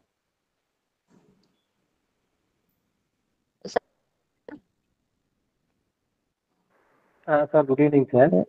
Good evening sir. Sir நல்லா கிளாஸ் எடுத்தீங்க, ரொம்ப நன்றிங்க சார். நன்றி சார். சார் அந்த 4 கேள்வி வந்து இஷ்யூஸ் ஆஃப் ஃப்ரேமிங் சொன்னீங்களே, சார்ட் ஃப்ரேமிங் சொன்னீங்களே சார், 4 கொஸ்டின். அது வந்து அந்த 241ல பண்றோமே, அதுதான் அந்த 4 கொஸ்டினுக்கும் பண்ணணுமா சார்? இல்ல, நீங்க அந்த சார்ஜ் ஃப்ரேமிங்க பொறுத்தவரையில அதுல என்னன்னா கோர்ட்டே சொல்ல மாட்டாங்க. அங்க அந்த சார்ஜ் ஃப்ரேமிங்ல கோர்ட் வராது. ஒரு ப்ராப்ளம் வந்திருப்பாங்க, அதுக்கு என்ன யார் யாருக்கு என்ன சார்ஜ் பண்றீங்கிறது அதுல கேட்டிருப்பாங்க. Okay okay. அது வந்து எந்த இதுவும் கிடையாது. அதுல நீங்க வந்து அதை சொல்ல வேண்டிய அவசியமே கிடையாது. அதுல நீங்க இருக்கிறத யாருக்கு என்ன செக்ஷன், இல்லைன்னா எந்த செக்ஷனுக்கு யாரு, இதைத்தான் நீங்க பங்கு வைக்க போறீங்க. இங்க மட்டும்தான் என்னங்கிறத பாருங்க. அது போலீஸ் ரிப்போர்ட்ல உள்ள கேஸா இல்லைன்னா அதர் தேன் போலீஸ் ரிப்போர்ட் கேஸாங்கிறத பாருங்க. ஓகே. ஆமா, அது மட்டும் பார்த்தா போதும். ஏன்னா இதுல வந்து சார்ஜ் ஃப்ரேமிங் ரொம்ப முக்கியம். ஓகேங்க sir. Thank you. Okay sir. Okay sir. Michael Madan sir. Sir Michael Madan sir. S S சொல்லுங்க madam. Good evening madam. Sir good evening sir. Sir class ரொம்ப அருமையாக இருந்துச்சு சார், யூஸ்ஃபுல்லாக இருந்துச்சு. எனக்கு ஒரு சின்ன டவுட் இருக்கு சார். சொல்லுங்க சார். சார் இதுல ஒரு அஃபென்ஸ் வந்து மேஜிஸ்ட்ரேட் அஃபென்ஸ் 379/420 வருது. இது வந்து ஒரு 3 months அவர் வந்து சிறையில் இருக்காரு. சிறையில் இருந்த காலத்தை நீங்க கல்ச்சரல் சொல்லியிருக்கீங்க நீங்க. எனக்கு சரியா நீங்க பேசுறது வந்து விட்டு விட்டு கேக்குது. 379/420 ஐபிஎஸ் சார் கொடுத்துருக்காங்க, சார்ஜ் பேம் பண்ணிருக்காங்க. பட் இவர் வந்து 3 months மோர் தென் 3 monthsல இவர் வந்து ஜுடிஷியல் கஸ்டடி இருக்காரு. இந்த சிறையில இருந்த காலத்தை கழிச்சலான்னு சொல்லியிருக்கீங்களே, இந்த 379/420ல சிறையில் இருந்த காலத்தை கழிச்சோம்னா இவர் வந்து அட்மிஷன் பெட்டிஷன் போட்டு என் வந்து அக்யூட்டல் பொண்ணு கேட்கிறாரு, பண்ண முடியுமா? அவரு 420ல எப்படி சார் அவர் அட்மிட் பண்ண முடியும்? 379ல அட்மிஷன் போட முடியும். இதுல உங்களுக்கு அட்மிஷன் உண்டுன்னு சொன்னா அங்கேயே தருவாங்க சார், ப்ராப்ளத்திலேயே தருவாங்க. நீங்க ப்ராப்ளத்தை நல்லா படிக்கணும் சார். ப்ராப்ளத்துல அங்க எங்கேயாவது அவங்க வந்து இவர் விடுவிக்கப்பட்டார் அப்படின்னு உண்டுன்னா எங்க கொண்டு போனோம், அந்த 240 சார்ஜ் ஃப்ரேம் பண்றதுக்கு முன்னால அவரை நீங்க எதுல முடிவு பண்ணிருக்கணும், அந்த 238ல நீங்க அவங்ககிட்ட கேள்வி கேட்டுக்கிட்டு 239ல டிஸ்சார்ஜ் பண்ணிருக்கணும். அதனாலதான் உங்களுக்கு தரக்கூடிய அந்த கேள்வியை நல்லா படிக்கணும். அதில் ஒருவர் விடுவிக்கப்பட்டார் அப்படின்னு சொல்லி இருந்தா அந்த ஜட்ஜ்மெண்ட்ல 239 நீங்க இன்வோக் பண்ணணும். அதே நேரத்துல அவர் இருந்த காலத்தில் அவரை 379க்காக அவர் வந்து என்ன பண்ணாரு, அதுல யாராவது ஒரு ஆளுக்கு 379க்கு கொடுத்து அவர் வந்து என்ன அட்மிஷன் போட்டார் அப்படின்னு சொன்னா அதுகளெல்லாம் நீங்க கவனிச்சுக்கிட்டு கொண்டு வரணும். எந்த கேஸ் காம்பவுண்டபிள் எது நான் காம்பவுண்டபிள்ங்கிறதே நம்ம படிச்சிருக்கணும் சார். இதுல நம்ம இஷ்டம் போல எல்லாத்துக்குமே என்ன பண்ண முடியாது, இது சொல்ல முடியாது. அதுல ரொம்ப கவனமா இருங்க. அதுல ரொம்ப கவனமா இருக்கணும். அத 320 சிஆர்பிசி நம்ம எல்லாரும் கொஞ்சம் கவனமா பார்த்து வச்சுக்கோங்க. இதெல்லாம் நம்மள வந்து நம்மள சில நேரம் ட்விஸ்ட் பண்றதுக்காக எங்கேயாவது உள்ள படிங்க, நல்லா படிங்க. சரி, நான் ஒரு ஜட்ஜ்மெண்ட் ஒன்று படிச்சது, அதுக்காக டவுட் ஆயிடுச்சு, அது கேட்டேன். சரி சரி சரி. Thank you sir. Okay sir. Okay sir. Karthik sir. Hello sir. கேளுங்க சார். இப்ப சார்ஜஸ் ஃப்ரேமிங்லயும் ஜட்ஜ்மெண்ட்லயும் இப்ப சார்ஜஸ்ல வந்து இப்ப ஃபுல்லா எல்லாமே படிச்சிருந்ததாலும் சார் இருக்கக்கூடிய சார்ஜஸ். ஏன்னா ஒரு அவங்க மட்டும் சொல்லிடுவாங்க, ஒரு இதுக்கு என்னன்னா நம்ம தான் சொல்லிடுவோம். ஃபுல்லா 511 சார் எனக்கு விட்டு விட்டு கேக்குது. ஒருவேளை எனக்கு சரியா இல்லையான்னு தெரியல. இல்ல சார், வாய்ஸ் பிரேக் ஆகுது சார். கார்த்திக் சார். செக்ஷன்ஸ் படிச்சிருந்தா இந்த சார்ஜஸ் எழுத முடியுமா? அப்படியெல்லாம் ஒண்ணும் கிடையாது சார். நீங்க அந்த டேபிள் சிஆர்பிசில அந்த ஷெட்யூல் 1 மட்டும் படிங்க. அதே போல 320 சிஆர்பிசில 320 கொஞ்சம் கவனமா பாருங்க. எது பெர்மிஷபிள் இது பண்ண முடியும், காம்பவுண்ட் பண்ண முடியும், எது கோர்ட் பெர்மிஷன்ல காம்பவுண்ட் பண்ண முடியும் அப்படிங்கறதையும் கொஞ்சம் தெரிஞ்சு வச்சுக்கோங்க. அது போல அந்த சிஆர்பிசில ஷெட்யூல் 1 கொஞ்சம் கவனமா பாருங்க. எல்லாத்தையும் நீங்க பண்ணணும், அதுலயே தந்திருப்பாங்க சார். உங்களுக்கு ப்ராப்ளம் எல்லாமே அதுலயே தந்திருப்பாங்க. அதுலயே படிக்கும் போது யார் யாருக்கு வரும் அப்படிங்கறது அதுலயே தெரியும் சார். கொஞ்சம் ஒரு சின்ன நம்ம டிஸ்ட் பண்றதுக்கு தான் கேட்பாங்களே தவிர அதுல புதுசா நமக்கு எதுவுமே தெரியாம அதுல வரவே இல்லை. நான் தான் சொல்றேன்ல சார், தேர்ட் பேப்பரும் செகண்ட் பேப்பரும் ஒரு பிட்டு பேப்பர் சார். நம்ம கையில ஒரு பிட்டை தந்துக்கிட்டு எக்ஸாம் எழுத சொல்றாங்க. தைரியமா பண்ணுங்க, பயப்பட செய்யாதுங்க சார், அடிச்சு நொறுக்குங்க. Okay sir, okay sir. இப்ப நம்ம விட்டு கேக்குங்க சார்.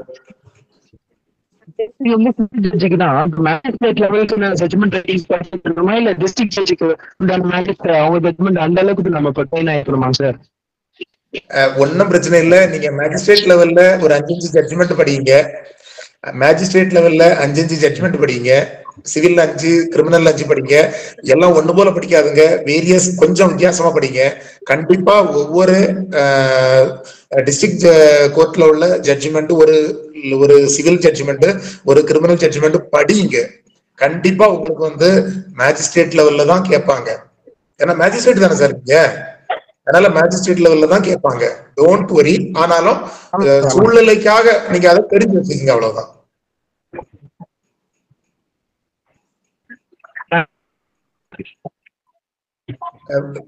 சரியா பிரேக் ஆகுது,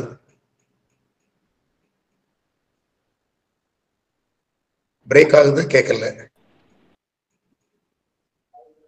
okay sir. Sir Prakash sir, sir Prakash sir. Okay, Pavithra madam hand rice பண்ணிக்கீங்க. Pavithra madam. Hello madam, Prakash பேசுறேன் மேடம். கேளுங்க சார், டவுட் கேளுங்க சார். சார் வணக்கம் சார். கேக்குதுங்க சார் செக்ஷன்ஸ் எப்படி சார் அப்ப அப்ளை பண்ண இப்ப சொன்னீங்கல்ல சார், அது எழுதும் போது எப்படி சார் அப்ளை பண்ணும்? செக்ஷன் இது இப்ப செக்ஷன் தான் சொல்றீங்களா சார்?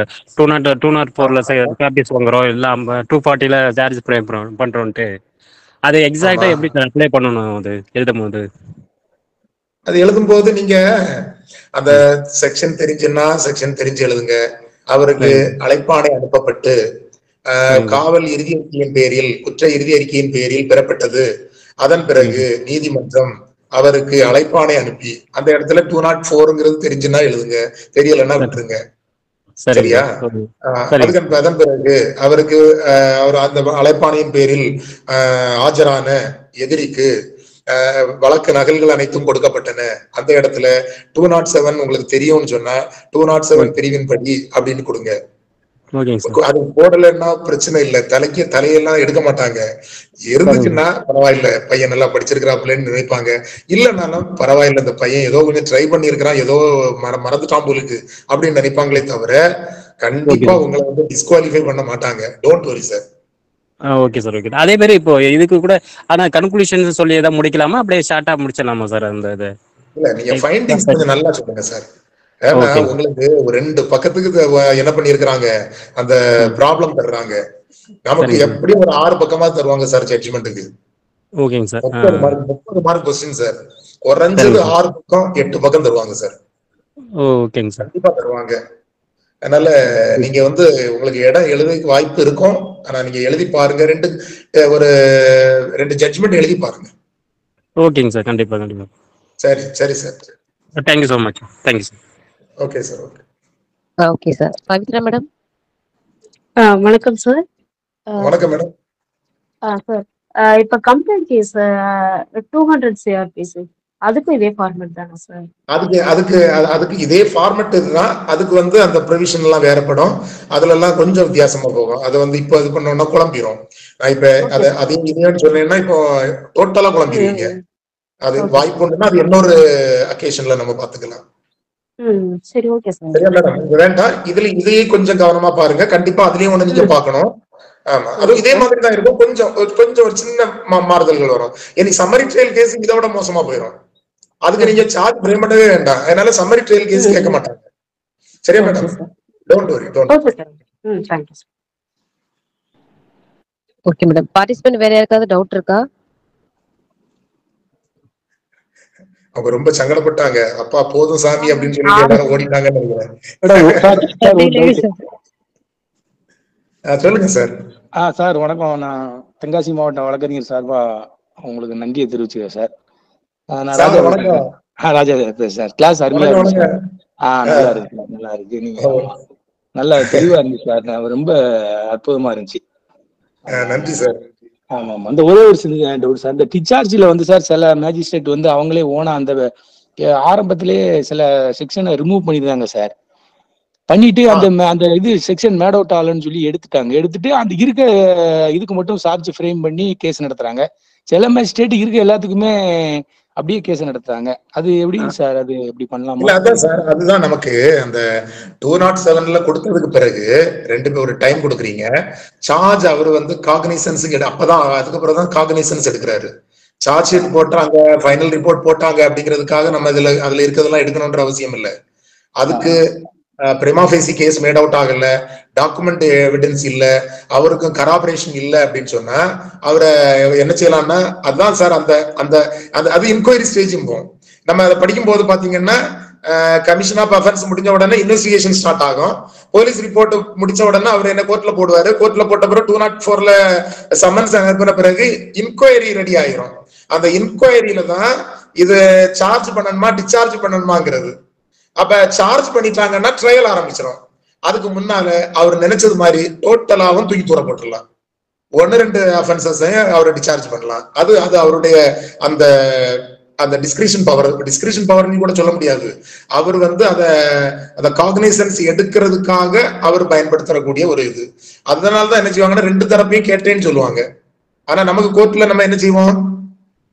2 தரப்பையும் கேட்க மாட்டாங்க. அக்யூஸ் தானே கேட்பாங்க. ஆமா ஆமா, அக்யூஸ் தான் கேட்பாங்க. இல்லையான்றது அக்யூஸ் தான் கேட்பாங்க. ப்ராசிக்யூட்டர் எங்களை என்னைக்காவது கேட்டிருக்காங்களா? இல்ல வாய்ப்பே இல்லை.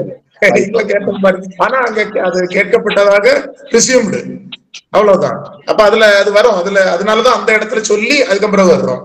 அதுதான் அவங்க சார்ஜ் ஃப்ரேம் பண்ண சொல்றாங்க. டிஸ்சார்ஜ் பண்ண பிறகு மீதி இருக்கிறதுக்கு தான் 240 சப் கிளாஸ் 1ல சார்ஜ் ஃப்ரேம் பண்ணுவோம். அந்த இதுதான் 240 சப் கிளாஸ் 2ல அவங்ககிட்ட கேட்போம், எப்ப அவன் மேல என்னென்னதெல்லாம் இருக்குது. அப்ப அத ஆமா சார் நான் ஒத்துக்கிட்டேன்னு சொன்னா 241ல கேஸே முடிஞ்சு போயிடும்.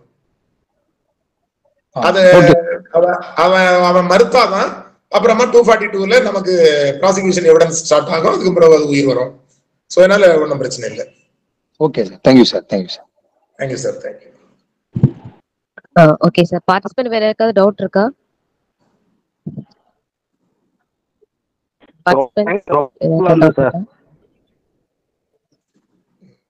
மாரி சார். இல்ல மேடம், ரொம்ப யூஸ்ஃபுல்லா இருந்தது சொன்னேன் மேடம். வேற எதுவும் okay sir. Okay sir. Okay sir, வேற யாருக்காவது டவுட் இல்லைன்னு நினைக்கிறேன். So thank you so much sir. நல்ல ஒரு செஷன் சார். சூப்பரா எடுத்து கொடுத்துருக்கீங்க. Thank you madam. Thank you so much sir.